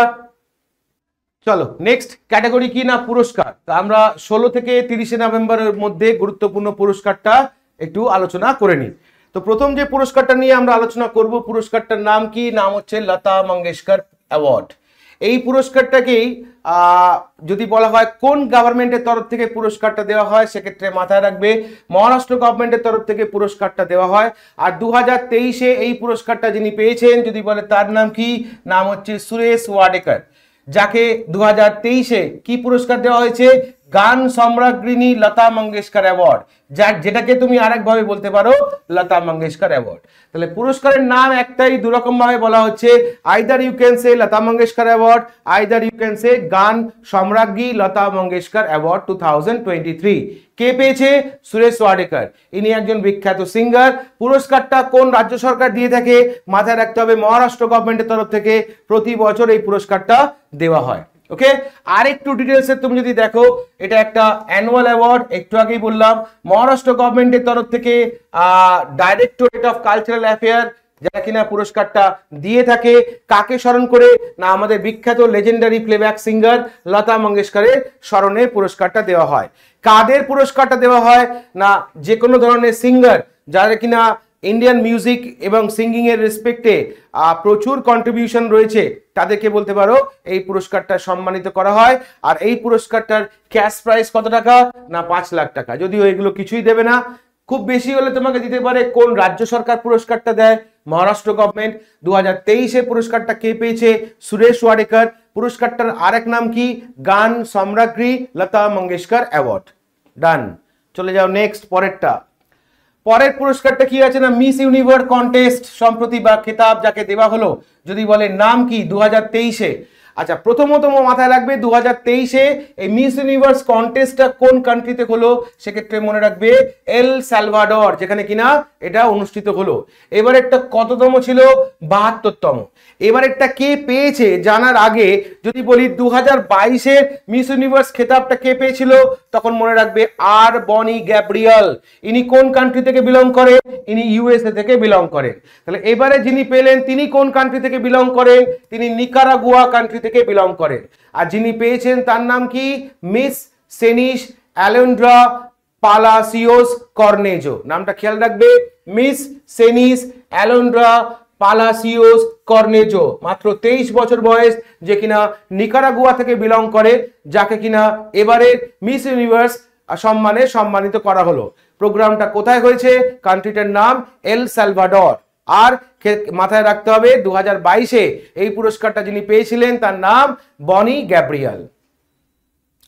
চলে যাও পরের পুরস্কারটা, ইন্দিরা গান্ধী পিস প্রাইজ, শান্তি পুরস্কার, যে পুরস্কারটাকে তুমি আরেকভাবে বলতে পারো Indira Gandhi prize for piece, disarmament and development. অর্থাৎ শান্তি, নিরস্ত্রীকরণ এবং উন্নয়নের জন্য যে ইন্দিরা গান্ধী শান্তি পুরস্কার দেওয়া হয়, সেই পুরস্কারটা 2022-এর পুরস্কারটা 2023-এ দেওয়া হচ্ছে। এই 2022-এর পুরস্কারটা কাকে দেওয়া হলো, কোনো ব্যক্তিকে দেওয়া হলো না, মাথায় রাখবে দুটো অর্গানাইজেশনকে জয়েন্টলি এই পুরস্কারটা দেওয়া হলো। কোন দুটো অর্গানাইজেশন পেলো, একটার নাম হচ্ছে ইন্ডিয়ান মেডিকেল অ্যাসোসিয়েশন, আর একটার নাম হচ্ছে trend nurse association of India. Indian medical association আর একটার নাম হচ্ছে trend nurse association of India, যে দুটোই রয়েছে কোথায়? দুটোই রয়েছে দিল্লিতে। এই দুটো সংস্থাকে জয়েন্টলি 2022-এর ইন্দিরা গান্ধী পিস প্রাইজে সম্মানিত করা হলো। যে পুরস্কারটা যদি বলে কত সালে প্রতিষ্ঠা, তখন মাথায় রাখবে এই ইন্দিরা গান্ধী পিস প্রাইজটা প্রতিষ্ঠা হচ্ছে 1986-এ। 2022-এ যদি বলা হয় এই পুরস্কারটা কাকে দেওয়া হয়েছিল? একটা সংগঠন যার নাম হচ্ছে প্রথম। এটা কি ধরনের সংগঠন? মাথায় রাখবে এটা একটা এনজিও, যারা কিনা একটা এডুকেশন ফোকাস নন গভর্নমেন্টাল অর্গানাইজেশন। তাদের কাজের জন্য, বিশেষ করে বলতে পারো তাদের কাজের জন্য 2022-এ ইন্দিরা গান্ধী পিস প্রাইজে সম্মানিত করা হয় এই অর্গানাইজেশনকে, যার নাম ছিল প্রথম। তাহলে Indira Gandhi peace prize start হয় কোন সালে? 1986। 2022-এ পুরস্কারটা দুটো অর্গানাইজেশনকে দেওয়া হলো, একটার নাম হচ্ছে ইন্ডিয়ান মেডিকেল অ্যাসোসিয়েশন, আর একটার নাম হচ্ছে trend nurse association of India. Next পুরস্কারটা দেখো কি বলছে, ইন্টারন্যাশনাল এমি অ্যাওয়ার্ড। এবারেরটা ছিল কততম? এবারেরটা ছিল 51তম। যদি বলা হয় এই পুরস্কারটা, এই ইন্টারন্যাশনাল এমি অ্যাওয়ার্ড কোথায় অনুষ্ঠিত হলো? 2023টা হলো নিউ ইয়র্ক, ইউএসএ-তে। এই পুরস্কারটা কারা দিয়ে থাকে? তখন মাথায় রাখবে international academy of television arts and সায়েন্সের তরফ থেকে পুরস্কারটা প্রতি বছর দেওয়া হয়। এবারে নিউজ হচ্ছে যে এটা আমরা কেন পড়বো, আমাদের কোথায় কাজে লাগবে না, একজন ভারতীয় কমেডিয়ান এবং একজন অ্যাক্টর যার নাম বীর দাস, যে কিনা এবারে এই এমি অ্যাওয়ার্ড পেয়েছে আন্ডার কমেডি ক্যাটাগরিতে। নেটফ্লিক্সে একটা সিরিজ আছে, একটা স্ট্যান্ড আপ শো আছে যার নাম হচ্ছে বীর দাস ল্যান্ডিং, যে শো এর জন্য আমাদের ইন্ডিয়ান কমেডিয়ান এবং অ্যাক্টর বীর দাসকে এবারে সম্মানিত করেছে কি না এমি ইন্টারন্যাশনাল অ্যাওয়ার্ড দিয়ে। এছাড়া বীর দাস ছাড়াও আমাদের একতা কাপুর, যে কিনা বালাজি টেলিফিল্মসের কো ফাউন্ডার, তাকেও বলতে পারো ইন্টারন্যাশনাল এমি ডাইরেক্টরেট অ্যাওয়ার্ডে সম্মানিত করা হয়। কিসের জন্য না? For her contribution to the world of arts and entertainment. তাহলে দুজনকে, বিশেষ করে দুজন ভারতীয় এবারে এই ইন্টারন্যাশনাল এমি অ্যাওয়ার্ড এ সম্মানিত হয়েছে। একজনের নাম হচ্ছে একতা কাপুর, যে কিনা বালাজি টেলিফিল্মসের অন্যতম কো ফাউন্ডার, আরেকজন হচ্ছে স্ট্যান্ড আপ কমেডিয়ান যার নাম হচ্ছে বীর দাস। তার নেটফ্লিক্সে যে শোটা যেটা চলে, শোটার নাম কি? নাম হচ্ছে বীর দাস ল্যান্ডিং, যে শো এর জন্য এবছর তাকে ইন্টারন্যাশনাল এমি অ্যাওয়ার্ডে সম্মানিত করা হলো। পুরস্কারটা সম্পর্কে আমরা যদি আর একটু দেখি, পুরস্কারটা কারা দিয়ে থাকে না, international academy of television arts and science, যেটা প্রতিষ্ঠা হয়েছে কত সালে? 1969-এ, যার হেডকোয়ার্টার কোথায়? New York, USA. মাথায় রাখতে হবে 2023-এ এই এমি অ্যাওয়ার্ড টোটাল যদি দেখি আমরা 56খানা নমিনেশন পড়েছিল, যার মধ্যে 56টা নমিনেশন 14টা ক্যাটাগরিতে লিস্টেড হয় এবং 20টা কান্ট্রি থেকে বলতে পারো এই পুরস্কারটা পাওয়ার জন্য নমিনেশন পাঠানো হয়। তাহলে কি বললাম, 2023-এ ইন্টারন্যাশনাল এমি অ্যাওয়ার্ড 56টা নমিনেশন লিস্টেড হয়েছিল 14টা ক্যাটাগরির জন্য 20টা দেশ থেকে। এই পুরস্কারটা পাওয়ার ক্ষেত্রে একটা বিশেষ পয়েন্ট মনে রাখবে। পয়েন্টটা কি দেখো এখানে বলেছে, প্রথমত পুরস্কারটা দেয় কারা না, international Emi award annually presented by international academy of television arts science recognize excellence in the television program produced outside of the USA। তাহলে ইউএস এর বাইরে যে সমস্ত টেলিভিশন প্রোগ্রাম প্রডিউস করা হচ্ছে তাদেরকে রেকগনাইজ করার জন্য বলতে পারো এই ইন্টারন্যাশনাল এমি অ্যাওয়ার্ড প্রতি বছর এই পুরস্কারটা দিয়ে থাকে। তাহলে ইউএস এর বাইরে প্রডিউস করা হচ্ছে, ওকে। এর রেসপেক্টে টোটাল 20খানা দেশ থেকে 14টা ক্যাটাগরিতে 56টা নমিনেশন জমা পড়েছিল এবং সেখান থেকে দুজন ভারতীয় এবারে এই পুরস্কারটা অ্যাচিভ করেছে। একটা হচ্ছে একতা কাপুর আর একটা হচ্ছে বীর দাস। দুটো নাম কিন্তু মনে রাখবে। চলে যাব পরের পুরস্কারটা। পরের পুরস্কারটা কি আছে? JCB prize for literature. তো এই জেসিবি নামটার সঙ্গে আমরা প্রত্যেকে পরিচিত, একটা কনস্ট্রাকশন ওয়ার্কার কোম্পানি যার নাম জেসিবি, আমরা প্রত্যেকে জানি তাই না, বিভিন্ন রকম সরঞ্জাম তৈরি করে জেসিবি। তো এই জেসিবি এই পুরস্কারটা প্রতিষ্ঠা করে, অর্থাৎ এই লিটারেচার পুরস্কারটা প্রতিষ্ঠা করে কত সালে? 2018 সালে। এই পুরস্কারটা প্রতি বছর দেওয়া হয় কাদের? ইন্ডিয়ান অথারদের। কি কারণে না, তাদের ডিস্টিংগুইশ ওয়ার্ক অফ ফিকশনের উপরে। অর্থাৎ এই পুরস্কারটা ভারতীয় লেখকদের কথা সাহিত্যের উপর বলতে পারো একটা বিশেষ বার্ষিক পুরস্কার। এই পুরস্কারটা 2023-এ যদি বলে কে পেয়েছে, 2023-তে, এক কথায় মনে রাখবে তামিল অথর বা রাইটার যার নাম পেরুমল মুরুগান, যে কিনা 2023-এ জেসিবি প্রাইজ ফর লিটারেচারে সম্মানিত হয়েছে। এবার তুমি বলবে তার কোন লেখাটার জন্যে? তার অরিজিনাল লেখাটার নাম ছিল আলন্দা পাচি, যেটা ইংলিশে ট্রান্সলেট করা হয়, কি নাম রাখা হয়? Fire bird. আর এই ফায়ার বার্ড ইংলিশে ট্রান্সলেট করেন যিনি, তার নাম কি? জননী কানন। তাহলে পেরুমল মুরুগান, যে কিনা একজন Tamil author, 2023-এ JCB prize for লিটারেচারে সম্মানিত হলেন। ভালো কথা। লেখাটার নাম কি? যে লেখাটার জন্য অরিজিনাল লেখাটার নাম মনে রাখবে আলন্দা পাচি। আর যদি বলো এটাকে ট্রান্সলেট করার পরে নামটা কি রাখা হয়? নামটা হচ্ছে ফায়ার বার্ড। আর এই ট্রান্সলেশন করেন যিনি, তার নাম কি? তার নাম হচ্ছে জননী কানন। তাহলে আমাকে পরীক্ষায় সিম্পল বুকস অ্যান্ড আদার্সের রেসপেক্টেও প্রশ্ন করতে পারে যে ফায়ার বার্ড বইটা কার লেখা। যদি বলে ফায়ার বার্ড বইটা কার লেখা, দুটো অপশন যদি থাকে খেয়াল রাখবে, পেরুমল মুরুগান আর যদি বলা হয় জননী কানন, তাহলে এখানে আনসার কিন্তু জননী কানন। আর যদি জননী কানন না থাকে, দেন your answer goes to Perumal Murugan, কারণ ট্রান্সলেটর যিনি, তিনি নামটা রেখেছেন ওটা ফায়ার বার্ড। ওকে, পুরস্কারটা কে পেয়েছে বললে এক কথায় নামটা মনে রাখবো আমরা, পেরুমল মুরুগান, যে কিনা original author of the fire bird, যেটার অরিজিনাল নামটা কি ছিল? আলন্দা পাচি। চলে যাও নেক্সট। 4 জন ভারতীয়কে সম্প্রতি বিবিসি 100 ওম্যান লিস্ট 2023 মধ্যে ইনক্লুড করলো। তাহলে সম্প্রতি বিবিসি তাদের 11তম এডিশনটা রিলিজ করলো, যেখানে 100 ওম্যান ইনক্লুড করে 100 ওম্যান লিস্ট প্রকাশ করেছে, যেখানে 4 জন ভারতীয় মহিলাকে স্থান দিয়েছে। প্রথম নাম অ্যাক্ট্রেস দিয়া মির্জা, আমরা জানি। তারপর হরমনপ্রীত কৌর, ইনি একজন ক্রিকেটার, আমরা জানি। তারপর আরতি কুমার রাও, ইনি একজন ফটোগ্রাফার, আমরা জানি। আর চতুর্থ মহিলার নাম কি না? তেনজিন পালমাও। এই তেনজিল পালমাও, এখানে দেখো তোমাকে তার পরিচয় বলা হয়েছে টিবেটিয়ান বুদ্ধিস্ট নান জেটসুমা।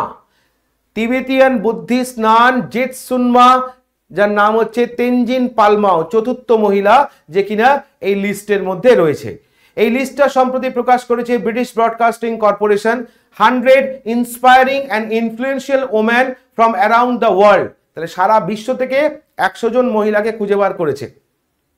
এবার এই যে নামটা আমরা পড়লাম তেনজিং পালমাও, বাকি 3টে নামের সঙ্গে মোটামুটি আমাদের পরিচয় আছে, কিন্তু এই তেনজিং পালমাও সম্পর্কে একটু ইনফরমেশন দেখে নাও। যার জন্ম কোথায়? জন্ম হচ্ছে ইংল্যান্ডে। ইনি একজন বিখ্যাত অথর, টিচার এবং ফাউন্ডার অফ কিসের না? ডোঙ্গু গাটসাল লিং নানরি, যেটা রয়েছে কোথায়? হিমাচল প্রদেশ, ইন্ডিয়াতে। তাহলে ইংল্যান্ডে জন্মগ্রহণকারী তেনজিং পালমাও একজন বিখ্যাত লেখক, একদিকে শিক্ষক, আবার একদিকে বলতে পারো হিমাচল প্রদেশে ডাহু গাটসাল লিং নানরির প্রতিষ্ঠাতা। আর কি না, she is recognized as one of the first westerners অর্ডেন্ড as a Tibetan Buddhist নান। অর্থাৎ তিনি তিব্বতীয় বৌদ্ধ সন্ন্যাসী হিসেবে নিযুক্ত প্রথম পশ্চিমাদের একজন হিসেবে স্বীকৃত। মানে ইনি একজন এক কথায় বলতে গেলে তিব্বতীয় বৌদ্ধ সন্ন্যাসী। In 2008 she was awarded the title of জেটসুনমা। 2008 সালে তিনি জেটসুনমা উপাধিতে ভূষিত হন। জেটসুনমা কথাটার মানে কি? নাম হচ্ছে ভালনারেবল মাস্টার, বা এক কথায় বলতে গেলে শ্রদ্ধেয় মাস্টার। তাহলে পরিচয় পেয়ে গেলাম। তাহলে আমাকে এত ডিটেলস হয়তো মনে রাখতে হবে না, 4টে নাম আমাকে মনে রাখতে হবে। যে 4টে নাম বিবিসি সারা বিশ্ব থেকে যে 100 জন মোস্ট ইনফ্লুয়েন্সিয়াল ওম্যান লিস্ট প্রকাশ করেছে, সেখানে 4 জন ভারতীয় স্থান পেয়েছে। প্রথম নাম দিয়া মির্জা, ইনি একজন অভিনেত্রী। সেকেন্ড নাম হরমনপ্রীত কৌর, ইনি একজন ক্রিকেটার। থার্ড নাম আরতি কুমার রাও, ইনি একজন ফটোগ্রাফার। চতুর্থ নাম তেনজিং পালমাও, ইনি কি? ইনি একজন জেটসুনমা। ওকে, বা তুমি বলতে পারো তিব্বতী নান।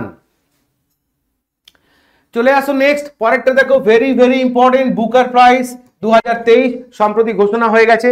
প্রথম পয়েন্টটা মনে রাখতে হবে, 2023-এ বুকার প্রাইজটা কে পেলেন? না একজন আইরিশ অথর, যার নাম পল লিঞ্চ। আর তার লেখাটার নাম, নভেলটার নাম কি? না প্রফেট সং। জাস্ট এইটুকু মনে রাখবে। আর এর সঙ্গে তোমাকে তাহলে মনে রাখতে হবে 2022-এ এই পুরস্কারটা যিনি পেয়েছিলেন তার নাম কি? তাহলে 2022-এ এই পুরস্কারটা পেয়েছিলেন সিহান করুণা তিলকা। তার লেখাটার নাম the seven moon of money Almeria. ওকে, তাহলে ইনি একজন শ্রীলঙ্কান অথর যার নাম হচ্ছে সিহান করুণা তিলকা। তার লেখাটার নাম the seven moon of money Almeria, যে লেখার জন্য 2022-এ বুকার প্রাইজ পেয়েছিলেন ইনি। আর 2023-এ বুকার প্রাইজটা পেলেন একজন আইরিশ অথর যার নাম হচ্ছে পল লিঞ্চ, আর তার লেখাটার নাম কি? Prophet song. হয়ে গেল। নেক্সট সেগমেন্টে যাব আমরা। নেক্সট সেগমেন্টটা দেখো তাহলে কি আছে, books and authors. Books and authors এখানে একটাই বই আছে, বইটার নাম হচ্ছে বিল্ডিং পার্টনারশিপ। কার লেখা? হিমাদ্রি দাস, ক্যাপ্টেন হিমাদ্রি দাসের লেখা একটা বই। বইটার নাম নভেম্বরের সেকেন্ড পার্টের রেসপেক্টে আমরা মনে রাখবো, বইটার নাম বিল্ডিং পার্টনারশিপ। চলে যাব নেক্সট সেগমেন্টটা অ্যাপয়েন্টমেন্ট। অ্যাপয়েন্টমেন্টের রেসপেক্টে প্রথম অ্যাপয়েন্টমেন্টটা কি না, স্পেনের প্রাইম মিনিস্টার অ্যাপয়েন্টেড হলেন। অ্যাপয়েন্টেড বলা ভুল, যতদূর সম্ভব রি ইলেক্টেড হলেন, একদম ঠিক। তাহলে আমাকে যদি বলে রি elected prime minister of Spain, আমি এক কথায় মনে রাখবো পেড্রো স্যানচেজ, যে কিনা এই নিয়ে বলতে পারো দ্বিতীয়বারের জন্য প্রাইম মিনিস্টার হলেন কোথাকার না, স্পেনের। তাহলে এক কথায় আমাকে যদি বলে রি elected prime minister of Spain, সেক্ষেত্রে মনে রাখবো পেড্রো স্যানচেজ। নেক্সট আমরা দেখবো প্রেসিডেন্ট অফ আর্জেন্টিনা। আর্জেন্টিনার নতুন রাষ্ট্রপতি হিসেবে সম্প্রতি যিনি নিযুক্ত হলেন তার নাম কি? নাম হচ্ছে জেভিয়ার মিলি। মাত্র 53 বছর বয়সে আর্জেন্টিনার রাষ্ট্রপতি হিসেবে দায়িত্ব নিলেন। কার জায়গায় দায়িত্ব নিলেন? সেক্ষেত্রে মাথায় রাখবে কি না, অ্যালবার্টো ফার্নান্ডেজের জায়গায় দায়িত্ব নিলেন কে? জেভিয়ার মিলি। নেক্সট আমার পরীক্ষার প্রশ্ন দিতে পারে যে লুক্সেমবার্গ এই দেশটার 23তম প্রাইম মিনিস্টার হিসেবে সম্প্রতি যিনি দায়িত্ব নিলেন তার নাম কি? নাম হচ্ছে কি না, লুক ফ্রাইডেন। লুক ফ্রাইডেন 60 বছর বয়সী, a member of the Christian social people's party, যে কিনা 23তম প্রাইম মিনিস্টার অফ লুক্সেমবার্গ হিসেবে দায়িত্ব নিলেন। কার জায়গায় দায়িত্ব নিলেন? সেক্ষেত্রে মাথায় রাখবে জেভিয়ার বিটেলের জায়গায় বলতে পারো ইনি নতুনভাবে দায়িত্ব নিলেন। নেক্সট চলে আসো new brand ambassador of Bengal. তাহলে ওয়েস্ট বেঙ্গলের নতুন ব্র্যান্ড অ্যাম্বাসেডর আমরা প্রত্যেকে জানি, খুব সম্প্রতি এটা ডিক্লেয়ার হয়েছে। তাহলে ওয়েস্ট বেঙ্গলের ব্র্যান্ড অ্যাম্বাসেডর কাকে করা হয়েছে? সৌরভ গাঙ্গুলি, যিনি কিনা একই সঙ্গে আবার ত্রিপুরার ট্যুরিজম অ্যাম্বাসেডর, ত্রিপুরার ট্যুরিজম অ্যাম্বাসেডর হিসেবেও কাউন্ট হচ্ছে কে না, খেয়াল রাখবে সৌরভ গাঙ্গুলি। ঠিক একই রকম ভাবে মাথায় রাখবে সৌরভ গাঙ্গুলির আগে বেঙ্গলের ব্র্যান্ড অ্যাম্বাসেডর যিনি ছিলেন তার নাম কি? শাহরুখ খান। কবে করা হয়েছিল? 2012-তে। আর 2023-এ একজন বাঙালি অভিনেতা যার নাম দীপক অধিকারী বা যাকে আমরা দেব নামে চিনি, তাকে ব্র্যান্ড অ্যাম্বাসেডর করা হয় কিসের না, বেঙ্গল ট্যুরিজমের ডিপার্টমেন্টের তরফ থেকে তাকে ব্র্যান্ড অ্যাম্বাসেডর করা হয়। তাহলে ঠিক এখানে অনেকগুলো পয়েন্ট মনে রাখার। যদি একদিকে বলে আমাকে আর সম্প্রতি ওয়েস্ট বেঙ্গলের ব্র্যান্ড অ্যাম্বাসেডর কাকে করা হয়েছে? সৌরভ গাঙ্গুলি। আবার এই সৌরভ গাঙ্গুলি অন্যদিকে যদি বলা হয় Tripura tourism, Tripura ট্যুরিজমেরও brand ambassador Sourav Ganguly. Sourav গাঙ্গুলির আগে যদি বলা হয় ওয়েস্ট বেঙ্গলের ব্র্যান্ড অ্যাম্বাসেডর কে ছিলেন? শাহরুখ খান। কবে করা হয় তাকে না, 2012-তে তাকে ব্র্যান্ড অ্যাম্বাসেডর করা হয়। মাথায় রাখতে হবে সৌরভ গাঙ্গুলি ওভারঅল ওয়েস্ট বেঙ্গলের ব্র্যান্ড অ্যাম্বাসেডর, আর বেঙ্গলের ট্যুরিজম অ্যাম্বাসেডর কাকে করা হয়েছে? সেক্ষেত্রে নামটা মনে রাখবে দীপক অধিকারী বা দেবকে করা হয়েছে। নেক্সট দেখো UN panel of external auditor vice chairman. তো সম্প্রতি আমাদের ক্যাগ অর্থাৎ গিরিশ চন্দ্র মুর্মু, যে কিনা বর্তমানে আমাদের controller and auditor general of India, যাকে ইলেক্টেড করা হলো কি হিসেবে? Vice chairman. কোথাকার? United nation panel of external auditor for 2024। ওকে, 2024-এ বলতে পারো United নেশনের panel of external অডিটরের vice chairman হিসেবে সম্প্রতি যাকে ইলেক্টেড করা হলো তিনি হলেন আমাদের ক্যাগ বা ফুল ফর্মটা হচ্ছে controller and auditor general of India, নাম হচ্ছে গিরিশ চন্দ্র মুর্মু। চলে আসো নেক্সট ASITIS নিউট্রিশন। ভালো করে খেয়াল করবে, ASITIS নিউট্রিশনের নতুন ব্র্যান্ড অ্যাম্বাসেডর যাকে করা হলো তার নাম কি? ব্র্যান্ড অ্যাম্বাসেডর যাকে করা হলো তার নাম রবীন্দ্র জাডেজা। কিন্তু এক কথায় এটা কি ধরনের জিনিস বা জিনিসটা কি, তখন মাথায় রাখবে ASITIS নিউট্রিশন এটা একটা fitness and sports nutrition brand. এটা একটা fitness and sports nutrition brand, যে ব্র্যান্ডের নতুন ব্র্যান্ড অ্যাম্বাসেডর হলেন কে? রবীন্দ্র জাদেজা। চলে যাও নেক্সট, ফিকি 2023-24 নতুন প্রেসিডেন্ট ইলেক্ট করলো। আগে কে ছিল? শুভ্রকান্ত পণ্ডা, তার জায়গায় নতুন কে আসছে? Doctor anise Saha. Doctor anise Saha যে কিনা এমডি এবং সিইও কোথাকার? মাহিন্দ্রা গ্রুপের, তাকে বলতে পারো ফিকির নতুন প্রেসিডেন্ট করা হচ্ছে কোন সময়ের জন্য? 2023-24 জন্য। ওকে, তাহলে ফিকির নতুন প্রেসিডেন্ট কাকে ডিক্লেয়ার করেছে? অনিশ সাহা। কার জায়গায়? শুভ্রকান্ত পণ্ডার জায়গায়। চলে যাব আমরা নেক্সট সেগমেন্টটা হচ্ছে গভর্নমেন্ট বিল অ্যান্ড অ্যাপস। না, নভেম্বরের সেকেন্ড পার্টের মধ্যে যদি আমরা দেখি ইম্পর্টেন্ট কোনো গভর্নমেন্ট স্কিম, বিল, অ্যাপ, পোর্টাল এগুলো কিছুই নেই, তাই এই পার্টটা আমাদের এক্ষুনি পড়তে লাগবে না। চলে যাব নেক্সট পয়েন্ট। নেক্সট আছে আমাদের স্পোর্টস আপডেট। স্পোর্টসের মধ্যে প্রথম খবরটা কি আছে? ICC cricket world cup. আমরা ইনফরমেশন সবাই জানি। প্রথম পয়েন্ট যেটা মনে রাখতে হবে, ম্যাসকটটা কি ছিল? ম্যাসকটটা ছিল bless and Tonk. Champion K? Australia. এই নিয়ে এটা তাদের ষষ্ঠ খেতাব। রানার আপ কে হলো? ইন্ডিয়া। এবার চলে যাও উপরের দিকে। এবারের বিশ্বকাপ ক্রিকেটটা কততম ছিল? 13তম। আয়োজন করলো কোন দেশ? ইন্ডিয়া। টোটাল টিম কতগুলো খেলেছে? 10টা। মাথায় রাখবে 10টা। আর ম্যাসকট তো বললাম। এবার চলে আসুন নিচের দিকে।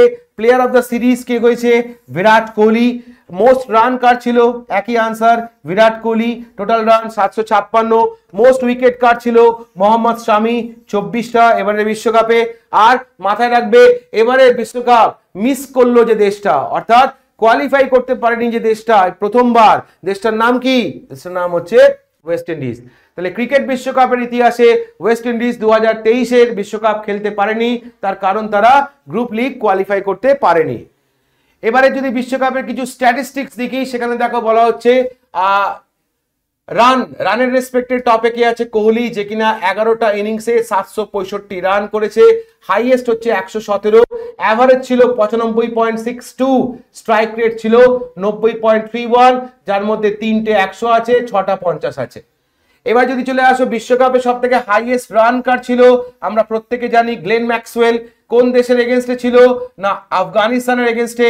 কত রান করেছিল ম্যাক্সওয়েল? 201। সব থেকে বেশি স্ট্রাইক রেট কার ছিল ব্যাটিং এর রেসপেক্টে? তখনও আনসার হচ্ছে গ্লেন ম্যাক্সওয়েল, 150-র কাছাকাছি স্ট্রাইক রেট। সব থেকে বেশি 100 করেছে কে? 100 করেছিল কে? না, কুইন্টন ডিকক। টোটাল 100 এবারে বিশ্বকাপে 4টে। সব থেকে বেশি 6 মারা রেকর্ডটা কার ছিল? রোহিত শর্মার, 31টা। সব থেকে বেশি উইকেট কার ছিল? মোহাম্মদ শামি, 7টা ইনিংসে 24টা উইকেট। আর বেস্ট বোলিং যদি বলো কার, সেক্ষেত্রেও আনসার হচ্ছে মোহাম্মদ শামি, নিউজিল্যান্ডের এগেনস্টে 7 উইকেট 57 রানের রেসপেক্টে। প্লেয়ার অফ দ্য টুর্নামেন্ট 2023 যেমন হয়েছে কে? না, কোহলি, এটা আমরা জানি। বেস্ট ইকোনমি তুমি যদি দেখো, তাহলে বেস্ট ইকোনমি ছিল আমাদের জসপ্রীত বুমরার, 4.06। সব থেকে বেশি বলতে পারো 5বার, সব থেকে বেশি 5টা করে উইকেট পেয়েছে সব থেকে বেশি বার কে? সেক্ষেত্রেও আনসার হচ্ছে মোহাম্মদ শামি। বিশ্বকাপ ক্রিকেটের পরে চলে যাব আইসিসি হল অফ ফেম 2023। তো আইসিসি হল অফ ফেম 2023-এ সম্প্রতি দেখো 3 জন ক্রিকেটার, যার মধ্যে ভারতীয় ক্রিকেটার বীরেন্দর সেহবাগ এবং প্রাক্তন ভারতীয় মহিলা ক্রিকেটার ক্যাপ্টেন যার নাম ডায়না ফ্র্যাম এদুলজি, তার সাথে শ্রীলঙ্কার ক্রিকেটার অরবিন্দ ডি সিলভা, এই 3 জনকে সম্প্রতি আইসিসি তাদের হল অফ ফেমের মধ্যে 2023-এ ইন্ডাক্ট করলো। মাথায় রাখবে ডায়না ফ্র্যাম এদুলজি ইনি হচ্ছেন প্রথম ভারতীয় মহিলা ক্রিকেটার যাকে কিনা আইসিসি হল অফ ফেমের মধ্যে নিয়ে আসা হলো। চলে যাওয়া পরেরটা, 37তম ন্যাশনাল গেম সম্প্রতি অনুষ্ঠিত হলো। কোথায় যদি বলে তাহলে গোয়া। এবারেরটা কততম ছিল? না 37তম। এবারেরটার ম্যাসকট কি ছিল? ম্যাসকটটার নাম হচ্ছে মোগা। মোগা কথাটার মানে কি? লাভ। কোঙ্কানি ল্যাঙ্গুয়েজে মোগা কথাটার নাম হচ্ছে লাভ। এবারে থিমটা কি ছিল বা মোটোটা কি ছিল? Get set Goa. Official sponsor এবারে ন্যাশনাল গেমসে কোন কোম্পানি? পেটিএম। আর অফিসিয়াল হাইড্রেশন পার্টনার যদি বলো কে ছিল, সেক্ষেত্রে হচ্ছে বিসলারি। পরবর্তী এডিশনটা 2024-এর ন্যাশনাল গেমসটা কোথায় হবে বলে ঠিক হয়েছে? উত্তরাখণ্ড। এবারে যদি আমরা দেখি ন্যাশনাল গেমসে হাইয়েস্ট মেডেল কোন স্টেট ছিল? Maharashtra. Total medal 228টা, 80টা gold, 69টা silver, 79টা bronze. মাথায় রাখবে সব থেকে হাইয়েস্ট মেডেলের রেসপেক্টে ছিল কে না মহারাষ্ট্র। নেক্সট ডেভিড উইলি, যে কিনা সম্প্রতি আন্তর্জাতিক ক্রিকেট থেকে অবসর নিল। ডেভিড উইলির পরিচয় কি? ইনি একজন ইংল্যান্ডের বোলার, নাম ডেভিড জোনাথন উইলি। সম্প্রতি আন্তর্জাতিক ক্রিকেট থেকে অবসর নিল বিশ্বকাপের ঠিক পর। যিনি কিনা ডেবিউ করেছিলেন কোন সালে? 2015 সালে ইনি প্রথম খেলা স্টার্ট করেন। ইনি টোটাল 73খানা ওডিআই ম্যাচ খেলেছেন এবং 100টা উইকেট নিয়েছেন এবং 43টা টি20 আন্তর্জাতিক ম্যাচ খেলেছেন, যেখানে ইনি 51টা উইকেট পেয়েছেন। ডেভিড উইলি ইংল্যান্ডের ICC men's T20 international world cup 2022-এর winning টিমের সদস্য ছিল, যেটা হয়েছিল কোথায়? অস্ট্রেলিয়া। তাহলে আমাকে নামটা মনে রাখতে হবে, ডেভিড উইলি, যিনি কিনা সম্প্রতি আন্তর্জাতিক ক্রিকেট থেকে অবসর নিলেন। ইনি কোন দেশের ক্রিকেটার ছিলেন? সেক্ষেত্রে নাম হচ্ছে ইংল্যান্ডের ক্রিকেটার ছিলেন। আবার একজন ক্রিকেটার যার নাম হচ্ছে নবীন উল হক, যিনি কিনা রিটায়ারমেন্ট নিলেন। কোন দেশের ক্রিকেটার? এক কথায় বলতে গেলে আফগানিস্তানের। ইনি ছিলেন একজন ফাস্ট বোলার, যিনি কিনা ওডিআই বিশ্বকাপ 2023-এর পর তার রিটায়ারমেন্ট ঘোষণা করেছেন। ইনি টোটাল 15খানা ওডিআই ম্যাচ খেলেছিলেন। 15টা ওডিআইতে তিনি টোটাল 22টা উইকেট পেয়েছিলেন। ইনি ডেবিউ করেছিলেন 2016 সালে। ইনি টোটাল 27টা টি20 ইন্টারন্যাশনাল ম্যাচ খেলেছেন, যেখানে ইনি 34টা উইকেট নিয়েছিলেন নভেম্বর 2023 পর্যন্ত। চলে আসো নেক্সট। আইসিসি সম্প্রতি সাসপেন্ড করলো শ্রীলঙ্কান মেম্বারশিপ। এটা আমরা প্রত্যেকে জানি। গল্পটা কি ছিল? আইসিসি তাদের ফুল টাইম মেম্বার শ্রীলঙ্কাকে বলতে পারো সাসপেন্ড করলো। কেন না? On the grounds of government interference in the management of Sri Lankan cricket. তাহলে শ্রীলঙ্কান ক্রিকেটের ম্যানেজমেন্টে গভর্নমেন্টের ইন্টারফারেন্স করার জন্য সম্প্রতি শ্রীলঙ্কাকে বলতে পারো সাসপেন্ড করলো ICC. Due to poor performance of Sri Lankan cricket team in 2023 ODI world cup, যারা কিনা শুধুমাত্র একটা মাত্র ম্যাচ জিতেছে, দুটো ম্যাচ জিতেছে শুধুমাত্র 9টা ম্যাচের মধ্যে। and corruption allegation, Sri Lanka's Ministry of Sports dismiss Sri Lanka's board and replace it with an interim committee to government SLC. তাহলে আইসিসি কেন এটা করেছে? না শুধুমাত্র যে গভর্নমেন্ট ইন্টারফারেন্স এরকম ব্যাপার নয়। শ্রীলঙ্কান ক্রিকেট টিমের এবারে বিশ্বকাপে খুব খারাপ পারফরমেন্স ছিল। টোটাল 9টা ম্যাচের মধ্যে মাত্র 2টো ম্যাচ জিতেছিল এবং তার সঙ্গে শ্রীলঙ্কার মিনিস্ট্রি অফ স্পোর্টস, যে কিনা কারাপশন অ্যালিগেশন রয়েছে যাদের এগেনস্টে, সেই কারণের জন্য সম্প্রতি আইসিসি কি করলো না শ্রীলঙ্কার মেম্বারশিপ সাসপেন্ড করলো। নেক্সট চলে আসো লাস ভেগাস গ্র্যান্ড প্রিক্স 2023। তাহলে ফর্মুলা 1 টুর্নামেন্টের মধ্যে অন্যতম একটা টুর্নামেন্ট হচ্ছে লাস ভেগাস টুর্নামেন্ট বা F1।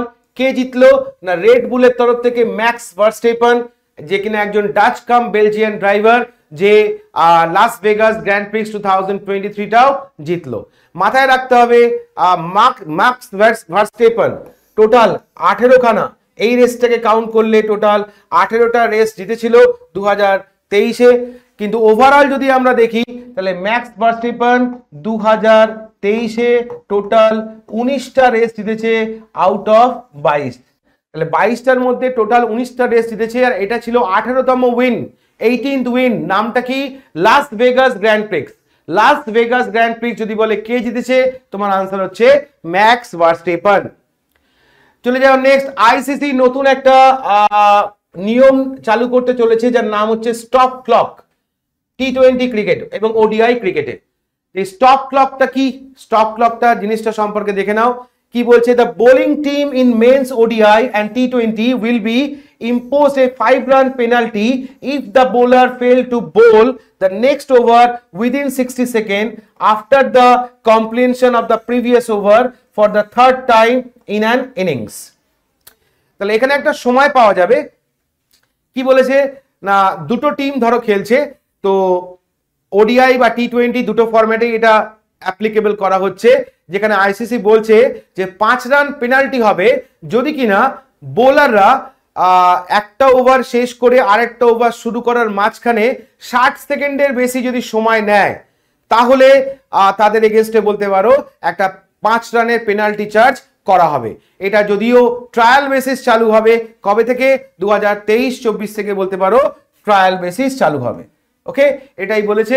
আইসিসি সম্প্রতি তোমাকে বলতে পারে স্টপ ক্লক এই টার্মটা কোন খেলার সঙ্গে যুক্ত, তখন তোমার আনসার হচ্ছে ক্রিকেট, যেটা নতুন নিয়ম হিসেবে আইসিসি আনতে চলেছে মেন্স ওডিআই ইন্টারন্যাশনাল এবং টি20 ইন্টারন্যাশনাল ক্রিকেট ম্যাচে, যেটা কিনা দুটো ওভারের মাঝখানে যে টাইমটা নষ্ট হয় সেই টাইমটা নষ্টটা আটকাবার জন্য আইসিসি তরফ থেকে এই নতুন নিয়মটা আনতে চলা হচ্ছে, যে নিয়মে বলা হচ্ছে দুটো ওভারের মাঝখানে max two max 60 second time পাওয়া যাবে, 60 সেকেন্ডের মধ্যে নতুন করে ওভার স্টার্ট করতে হবে, যদি না হয় সেক্ষেত্রে ফাইন হিসেবে 5 রান করে কাটা যেতে পারে। চলে যাও পরেরটা, এই নিয়ে 7th এটিপি ফাইনাল খেতাব জিতলো, কে জিতলো? নোভাক জোকোভিচ। কোন দেশের প্লেয়ার? সার্বিয়া। কাকে হারিয়ে খেতাবটা জিতলো? তখন নামটা মনে রাখবে, জানিক সিনার। কোন কান্ট্রি থেকে বিলং করে? না ইটালি। আর এটাই ছিল নোভাক জোকোভিচের বলতে পারো 7ম এটিপি ফাইনাল টাইটেল। এর আগে ইনি জিতেছেন 2008, 12, 13, 14, 15 এবং 22 এবং 23, টোটাল 7টা এটিপি ফাইনাল জিতলো কে? নোভাক জোকোভিচ। এবারেরটা কাকে হারিয়ে? না জেনিক সিনার। কোন কান্ট্রি? ইটালি। মাথায় রাখবে জোকোভিচ রজার ফেডারারের রেকর্ডটাও ভেঙে দিল, যার রেকর্ডটা ছিল 6টা এটিপি ফাইনাল টাইটেল। কার রেকর্ড ছিল? Roger Federer. তার রেকর্ডটাও ব্রেক করলো কে? না নোভাক জোকোভিচ, একজন সার্বিয়ান প্লেয়ার। চলে যাব নেক্সট। সম্প্রতি আন্তর্জাতিক ক্রিকেট থেকে রিটায়ারমেন্ট ঘোষণা করলো, কে ঘোষণা করলো? মেগ লালিন, যাকে আমরা চিনি। ইনি একজন অস্ট্রেলিয়ান মহিলা ক্রিকেটার, যে কিনা আন্তর্জাতিক ক্রিকেট থেকে 31 বছর বয়সে রিটায়ারমেন্ট ঘোষণা করলো। তিনি আন্তর্জাতিক ক্যারিয়ার স্টার্ট করেছিলেন 2010-এ এবং টোটাল 241 খানা ম্যাচ খেলেছেন অস্ট্রেলিয়ার হয়ে। তিনি ওডিআই ডেবিউ করেন 2011-তে এবং টেস্ট ডেবিউ করেন হচ্ছে 2013-তে। তাহলে আন্তর্জাতিক ডেবিউ করেন 2010-এ, 241টা ম্যাচ খেলেছে। ওডিআই ডেবিউ করছে 2011-তে, টেস্ট ডেবিউ করছে 2013-তে। পুরো নাম মেগনান মরিয়া লানিং। যার ডাক নামটা কি? ডাক নামটা মনে রাখবে, মেগা স্টার। এটা হচ্ছে তার ডাক নাম, যিনি টোটাল 8000 রান কমপ্লিট করেছেন সব ধরনের ফরম্যাট মিলিয়ে, এবং যেখানে তার টোটাল 17 খানা সেঞ্চুরিও রয়েছে। তার রেকর্ডের মধ্যে রয়েছে most women's ODI international century. তাহলে একদিনের আন্তর্জাতিক ম্যাচে 15 খানা সেঞ্চুরি করার রেকর্ড রয়েছে। সব থেকে বেশি রেকর্ড রয়েছে কার? না এই মেগ লালিন। 2011 সালে ইনি ছিলেন youngest Australian cricketer, 18 years old. 18 বছর বয়সের মধ্যে বলতে পারো ইনি ইয়ংগেস্ট অস্ট্রেলিয়ান ক্রিকেটারের খেতাবটাও জিতেছিলেন। তাহলে নামটা মনে রাখবে, মেগ লালিন, একজন অস্ট্রেলিয়ান ওমেন ক্রিকেটার, সম্প্রতি আন্তর্জাতিক ক্রিকেট থেকে অবসর নিলেন। চলে আসুন নেক্সট, ইমাদ ওয়াসিম, যে কিনা রিটায়ারমেন্ট ঘোষণা করলেন আন্তর্জাতিক ক্রিকেট থেকে। একজন পাকিস্তানি অলরাউন্ডার, যার নাম সঈদ ইমাদ ওয়াসিম হায়দার, 34 বছর বয়স, যে কিনা আন্তর্জাতিক ক্রিকেট থেকে অবসর গ্রহণ করলেন। যার ডেবিউ হয়েছিল, ইন্টারন্যাশনাল ডেবিউ হয়েছিল 2015-তে ওডিআই ইন্টারন্যাশনাল ম্যাচ এগেইনস্ট, যদি বলা হয় কোন দেশ, সেক্ষেত্রে হচ্ছে শ্রীলঙ্কার এগেইনস্টে ইনি ডেবিউ করেছিলেন। In the same year he made his T20 international debut against Zimbabwe.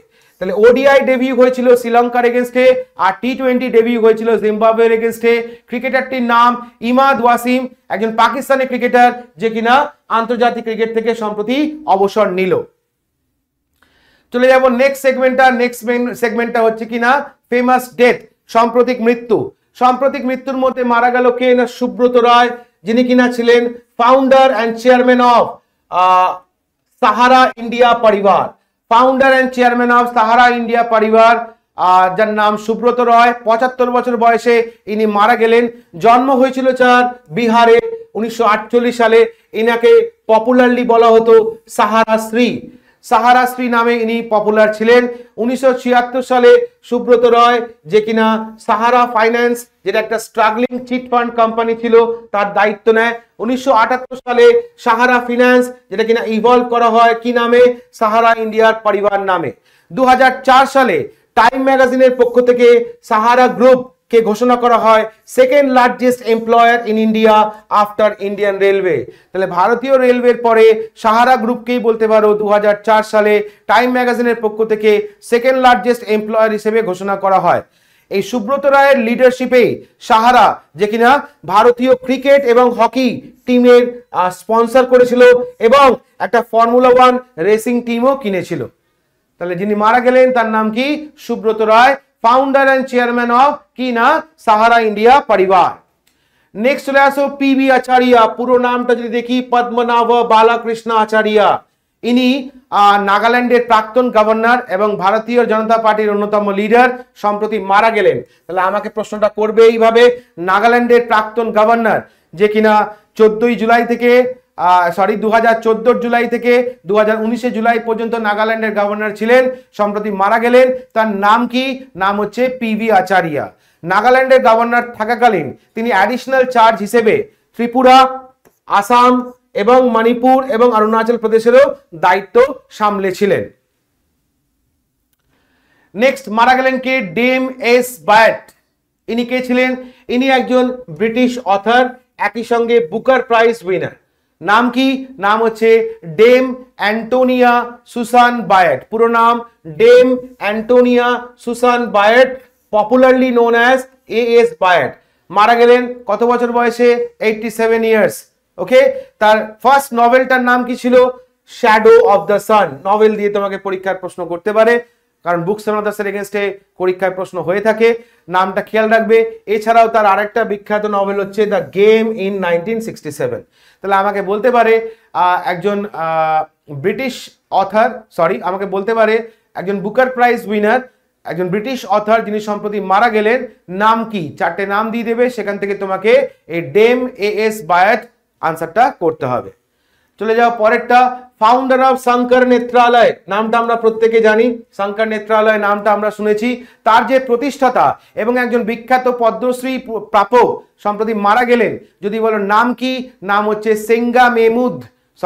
সেঙ্গামেদু Srinivas. নামটা খেয়াল রাখবে, সেঙ্গামেদু শ্রীনিবাস, যিনি কিনা শ্রীনিবাস বদ্রীনাথ। পুরো নামটা যদি আমরা দেখি, সেঙ্গামেদু শ্রীনিবাস বদ্রীনাথ বা এস বদ্রীনাথ, যিনি কিনা founder of Shankar Nethralaya academy.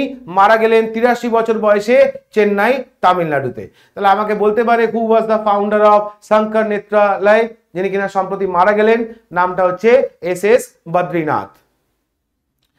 চলে যাও নেক্সট, জাস্টিস ফাতিমা বিবি। এনাকে দিয়ে পরীক্ষার প্রশ্ন আসবেই বলা যেতে পারে। প্রথম ভারতীয় মহিলা জাজ সুপ্রিম কোর্টের রেসপেক্টে, সম্প্রতি মারা গেলেন, তাই নিউজে আছেন। নাম কি যদি জিজ্ঞেস করে, নাম হচ্ছে জাস্টিস ফাতিমা বিবি। ইনি তামিলনাড়ুর প্রাক্তন গভর্নর হিসেবেও বেশ কিছু বছর কাজ করেছিলেন।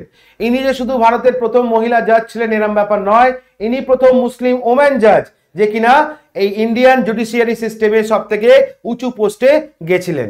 নামটা খেয়াল রাখবে, নামটা হচ্ছে জাস্টিস ফাতিমা বিবি। নেক্সট চলে আসবো মিলিটারি এক্সারসাইজ।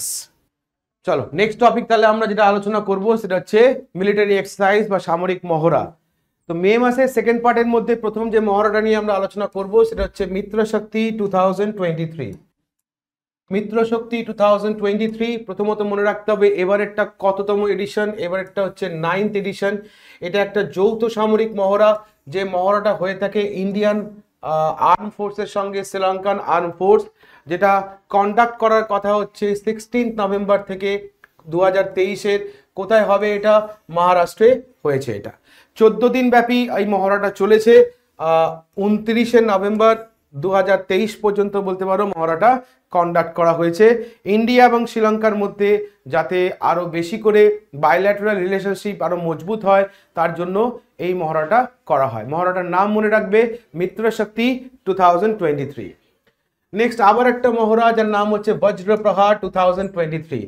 তোমাকে জিজ্ঞেস করতে পারে এটা কততম এডিশন? এবারেরটা হচ্ছে 14তম এডিশন, যেটা কন্ডাক্ট করা হলো কোন দুটো দেশের মধ্যে? ইন্ডিয়া এবং ইউএস এর মধ্যে এটা কন্ডাক্ট করা হয়েছে। বজ্রপ্রহার এটা হয়েছে যদি বলে কোথায়, তাহলে মনে রাখবে উমরই ক্যান্টনমেন্ট। উমরই ক্যান্টনমেন্টটা কোথায় আছে? না, এটা রয়েছে মেঘালয়। তাহলে মেঘালয় উমরই ক্যান্টনমেন্টে ইন্ডিয়া এবং ইউএস এর মধ্যে 14তম যে মহড়াটা অনুষ্ঠিত হলো, এটা 21 দিনের একটা মহড়া বলতে পারো। মহড়াটার নাম কি যদি জিজ্ঞেস করে তখন মনে রাখবে এক্সারসাইজ বজ্রপ্রহার। নেক্সট দেখো আবার একটা মহড়াটার নাম হচ্ছে অস্ট্রা হিন্দ 2023। এটাও ভারতীয় আর্ম ফোর্সের সাথে বলতে পারো কন্ডাক্ট করলো। কারা? নামের মধ্যেই আনসার আছে, দেখো অস্ট্রা এইটুকু যদি তুমি নাও তার মানে হচ্ছে এটা অস্ট্রেলিয়া, আর হিন্দ কথাটা মানে হচ্ছে হিন্দুস্তান, মানে এটা হচ্ছে ইন্ডিয়ান আর্ম ফোর্সের সঙ্গে অস্ট্রেলিয়ান আর্ম ফোর্সের একটা মহড়া, যে মহড়াটা কন্ডাক্ট করা হলো 22শে নভেম্বর থেকে 6 ডিসেম্বর 2023 পর্যন্ত। কোথায়? না অস্ট্রেলিয়ার পার্থে। প্রথম, এটা হচ্ছে দ্বিতীয় এডিশন, মাথায় রাখবে এটা হচ্ছে দ্বিতীয় এডিশন। প্রথম এডিশনটা হয়েছিল, ফার্স্ট এডিশনটা হয়েছিল কোথায়? না রাজস্থানে। তার মানে এটা 1 বছর ইন্ডিয়াতে, 1 বছর রাজস্থানে কন্ডাক্ট করা হয়ে থাকে। নেক্সট পরেরটা দেখো, সূর্য কিরণ 17, মহড়াটার নাম সূর্য কিরণ। এবারেরটা হচ্ছে 17তম এডিশন। মহড়াটা কোন দুটো দেশের মধ্যে হলো যদি বলে, তখন মাথায় রাখবে ইন্ডিয়া আর নেপালের মধ্যে মহড়াটা কন্ডাক্ট করা হলো। তাহলে আমাকে পরীক্ষায় প্রশ্ন করবে ইন্ডিয়া নেপালের মধ্যে সম্প্রতি যে মহড়াটা কন্ডাক্ট করা হলো তার নাম কি? নাম হচ্ছে সূর্য কিরণ। এটা একটা বাইল্যাটারাল জয়েন্ট মিলিটারি এক্সারসাইজ। এই মহড়াটা স্টার্ট হয়েছে 2011 থেকে। ওকে, এবছর অর্থাৎ এটা 24শে নভেম্বর থেকে 7ই ডিসেম্বর পর্যন্ত মহড়াটা হওয়ার কথা। কোথায় এটা হচ্ছে মহড়াটা? জায়গাটার নাম হচ্ছে পিথোরাগড়। পিথোরাগড়টা কোথায় আছে? উত্তরাখণ্ড।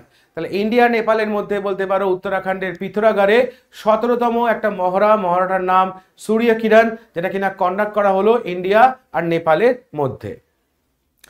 এবার চলে আসবো আমরা মিসলেনিয়াস ইনফরমেশনের মধ্যে। মিসলেনিয়াসের মধ্যে প্রথম ইনফরমেশনটা হচ্ছে রাশিয়া যে কিনা উইথড্র করলো কোথা থেকে? From treaty on convention arm force in Europe. অর্থাৎ রাশিয়া আনুষ্ঠানিকভাবে বলতে পারো ইউরোপে প্রচলিত সশস্ত্র বাহিনী যে চুক্তিটা রয়েছে সেখান থেকে নিজেকে সরিয়ে নিল। এটা বলতে পারো একটা যুগান্তকারী একটা অস্ত্র নিয়ন্ত্রণ চুক্তি ছিল ইউরোপের রেসপেক্টে, যেখান থেকে রাশিয়া নিজেকে উইথড্র করলো। উইথড্র করার কারণের পিছনে যদি তুমি দেখো, রাশিয়ার এই যে exit due to NATO ইস্টওয়ার্ড expansion as a threat to its security. তাহলে রাশিয়া মনে করছে ন্যাটোর এই যে পূর্ব দিকে সম্প্রসারণ করছে এটা তার সিকিউরিটির ক্ষেত্রে একটা থ্রেট, সেই রেসপেক্টে রাশিয়া এখান থেকে উইথড্র করে নিল। আর the agreement was signed by 23 participating states, those belonging to NATO and the Warsaw Treaty Organization. আর এই চুক্তির মধ্যে 13টি বলতে পারো পার্টিসিপেটিং স্টেট রয়েছে যারা কিনা একদিকে ন্যাটো আবার আরেকদিকে ওয়ারশ ট্রিটি অর্গানাইজেশনের সঙ্গেও যুক্ত। আর এই চুক্তিটা সাইন হয় কত সালে? 1990 সালে। কোথায়? না প্যারিস, ফ্রান্সে। তাহলে আমাকে এখান থেকে প্রশ্ন কি দেবে? আমাকে বলবে সম্প্রতি ইউরোপের যে কনভেনশনাল আর্ম ফোর্স ট্রিটি আছে সেখান থেকে উইথড্র করে নিল কোন কান্ট্রি? তখন আনসার রাশিয়া। নেক্সট যদি আমরা দেখি, সম্প্রতি জিআই ট্যাগ পেল কারা? কোন স্টেট বা ইউটি? না জম্মু কাশ্মীর। জম্মু কাশ্মীরে কোন প্রোডাক্টটা সম্প্রতি জিআই ট্যাগ পেল? তখন মাথায় রাখবে কিস্তওয়ার স্যাফরন ব্র্যান্ড। ওকে, মানে স্যাফরন জম্মু কাশ্মীরের একটা বিখ্যাত প্রোডাক্ট আমরা জানি। জম্মু কাশ্মীরের একটা জায়গার নাম হচ্ছে কিস্তওয়ার, সেখানকার একটা স্যাফরন ব্র্যান্ড যেটা কিনা জিআই ট্যাগ পেল সম্প্রতি। প্রসঙ্গক্রমে মনে রাখতে হবে জিআই ট্যাগ এটা কত বছরের জন্য পাওয়া যায়? তখন মনে রাখবে 10 ইয়ার্স। 10 বছর পরে এটা আবার কি করতে হয়? না রিনিউ করতে হয়, নাহলে কিন্তু জিআই ট্যাগটা নষ্ট হয়ে যায়। নেক্সট দেখো কি বলেছে, নো নন ভেজ ডে। এই ডেটটা নতুন ঘোষণা করলো কোন রাজ্য? উত্তরপ্রদেশ। কোন তারিখে? 25শে নভেম্বর। এই দিনটাকে ঘোষণা করলো নো নন ভেজ ডে। কেন? না সাধু থানওয়ার দাস লীলারাম বাসওয়ানি এনার 144তম বার্থ অ্যানিভার্সারি উপলক্ষে দিনটা ঘোষণা করলো উত্তরপ্রদেশ সরকার as no non veg day. আবার যদি তুমি দেখো কোইন্সিডেন্স যদি তুমি দেখো তাহলে এই দিনটার সঙ্গে মিলে যাচ্ছে কি না ইন্টারন্যাশনাল মিটলেস ডে, যেটা কিনা এই একই দিনেই উদযাপন করা হয়। অর্থাৎ আগে থেকে উদযাপন করা হতো 25শে নভেম্বর ইন্টারন্যাশনাল মিটলেস ডে, আর এই দিনটাকেই বলতে পারো উত্তরপ্রদেশ গভর্নমেন্ট নতুন করে ঘোষণা করলো নো নন ভেজ ডে। উদ্দেশ্য হচ্ছে সাধু থানওয়ার দাস লীলারাম বাসওয়ানির 144তম বার্থ অ্যানিভার্সারি উদযাপনের কে কেন্দ্র করে। Next 8 wonder of the world. একদিন আমরা জানতাম পৃথিবীতে 7ম আশ্চর্য জিনিস আছে, এবার আমরা যেটা দেখতে পাচ্ছি এই লিস্টে একটা নতুন ইনক্লুড হলো। কোনটা? না আঙ্কর ওয়াট। মন্দিরটা কোথায় আছে আমরা জানি? কম্বোডিয়া। এটাকেই বলতে পারো 8 ওয়ান্ডার অফ দ্য ওয়ার্ল্ড হিসেবে ঘোষণা করা হয়েছে ইটালির পম্পেই কে সাপ্রেস করে। তার মানে লিস্টে বা দৌড়ে আগে ছিল হচ্ছে পম্পেই, তাকে সাপ্রেস করে 8 পজিশনে উঠে এসছে যে তার নাম হচ্ছে আঙ্কর ওয়াট, কম্বোডিয়া। এবার এই আঙ্কর ওয়াট সম্পর্কে আমাকে একটু জেনে রাখতে হবে যে এটা তৈরি করেছিলেন কে, না কিং সূর্যবর্মন টু। কোন সময়, না 12th সেঞ্চুরিতে, over a time span of 30 years, 30 বছরের প্রচেষ্টায় 12th সেঞ্চুরিতে সূর্যবর্মন টু যে কিনা এটা তৈরি করেছিলেন। এই মন্দিরটা ডেডিকেট করা হয়েছে হিন্দু গড কাকে, না বিষ্ণুকে। তাহলে বিষ্ণুকে বলতে পারো এই মন্দিরটা ডেডিকেট করা হয়েছে। পরবর্তীকালে যেটা কিনা ট্রান্সফর্ম হয়ে যায় কিসে, না একটা বুদ্ধিস্ট টেম্পলে। তাহলে প্রথম দিকে এটা ডেডিকেট করা হয়েছিল হিন্দু গড বিষ্ণুকে, পরবর্তীকালে মন্দিরটা ট্রান্সফর্ম হয়ে যাচ্ছে কিসে, একটা বুদ্ধিস্ট টেম্পলে। আর এটাকে ইউনেস্কো ওয়ার্ল্ড হেরিটেজ লিস্টের মধ্যে আনা হয় কোন সালে, সেক্ষেত্রে মাথায় রাখবে 1992-তে এটাকে ইউনেস্কো ওয়ার্ল্ড হেরিটেজ লিস্টের মধ্যে ইনক্লুড করা হয়। তাহলে তোমাকে যদি জিজ্ঞেস করে এই মুহূর্তে পৃথিবীর 8 ওয়ান্ডার কোনটা, তোমার আনসার হবে আঙ্কর ওয়াট, যেটা রয়েছে কম্বোডিয়াতে। ওকে, তাহলে এই ছিল আমাদের টোটাল কারেন্ট অ্যাফেয়ার্সের টপিক। নভেম্বরের পুরো মাসের আমাদের ইনফরমেশন আমরা একটা জায়গায় পড়ে নিলাম। আশা করি তোমাদের এই ভিডিওগুলো আপকামিং পরীক্ষাতে অনেকটাই কাজে লাগবে। তাহলে আজ এই পর্যন্তই, দেখা হবে আবার একটা নতুন সেশন নিয়ে। ততদিন সবাই ভালো থেকো, আর হ্যাঁ, সাবধানে পরীক্ষা দিও, ভালোভাবে পরীক্ষা দিও, নিজের উপরে কনফিডেন্স রেখো, পরীক্ষার হলে মাথাটা ঠান্ডা রেখো। Thank you.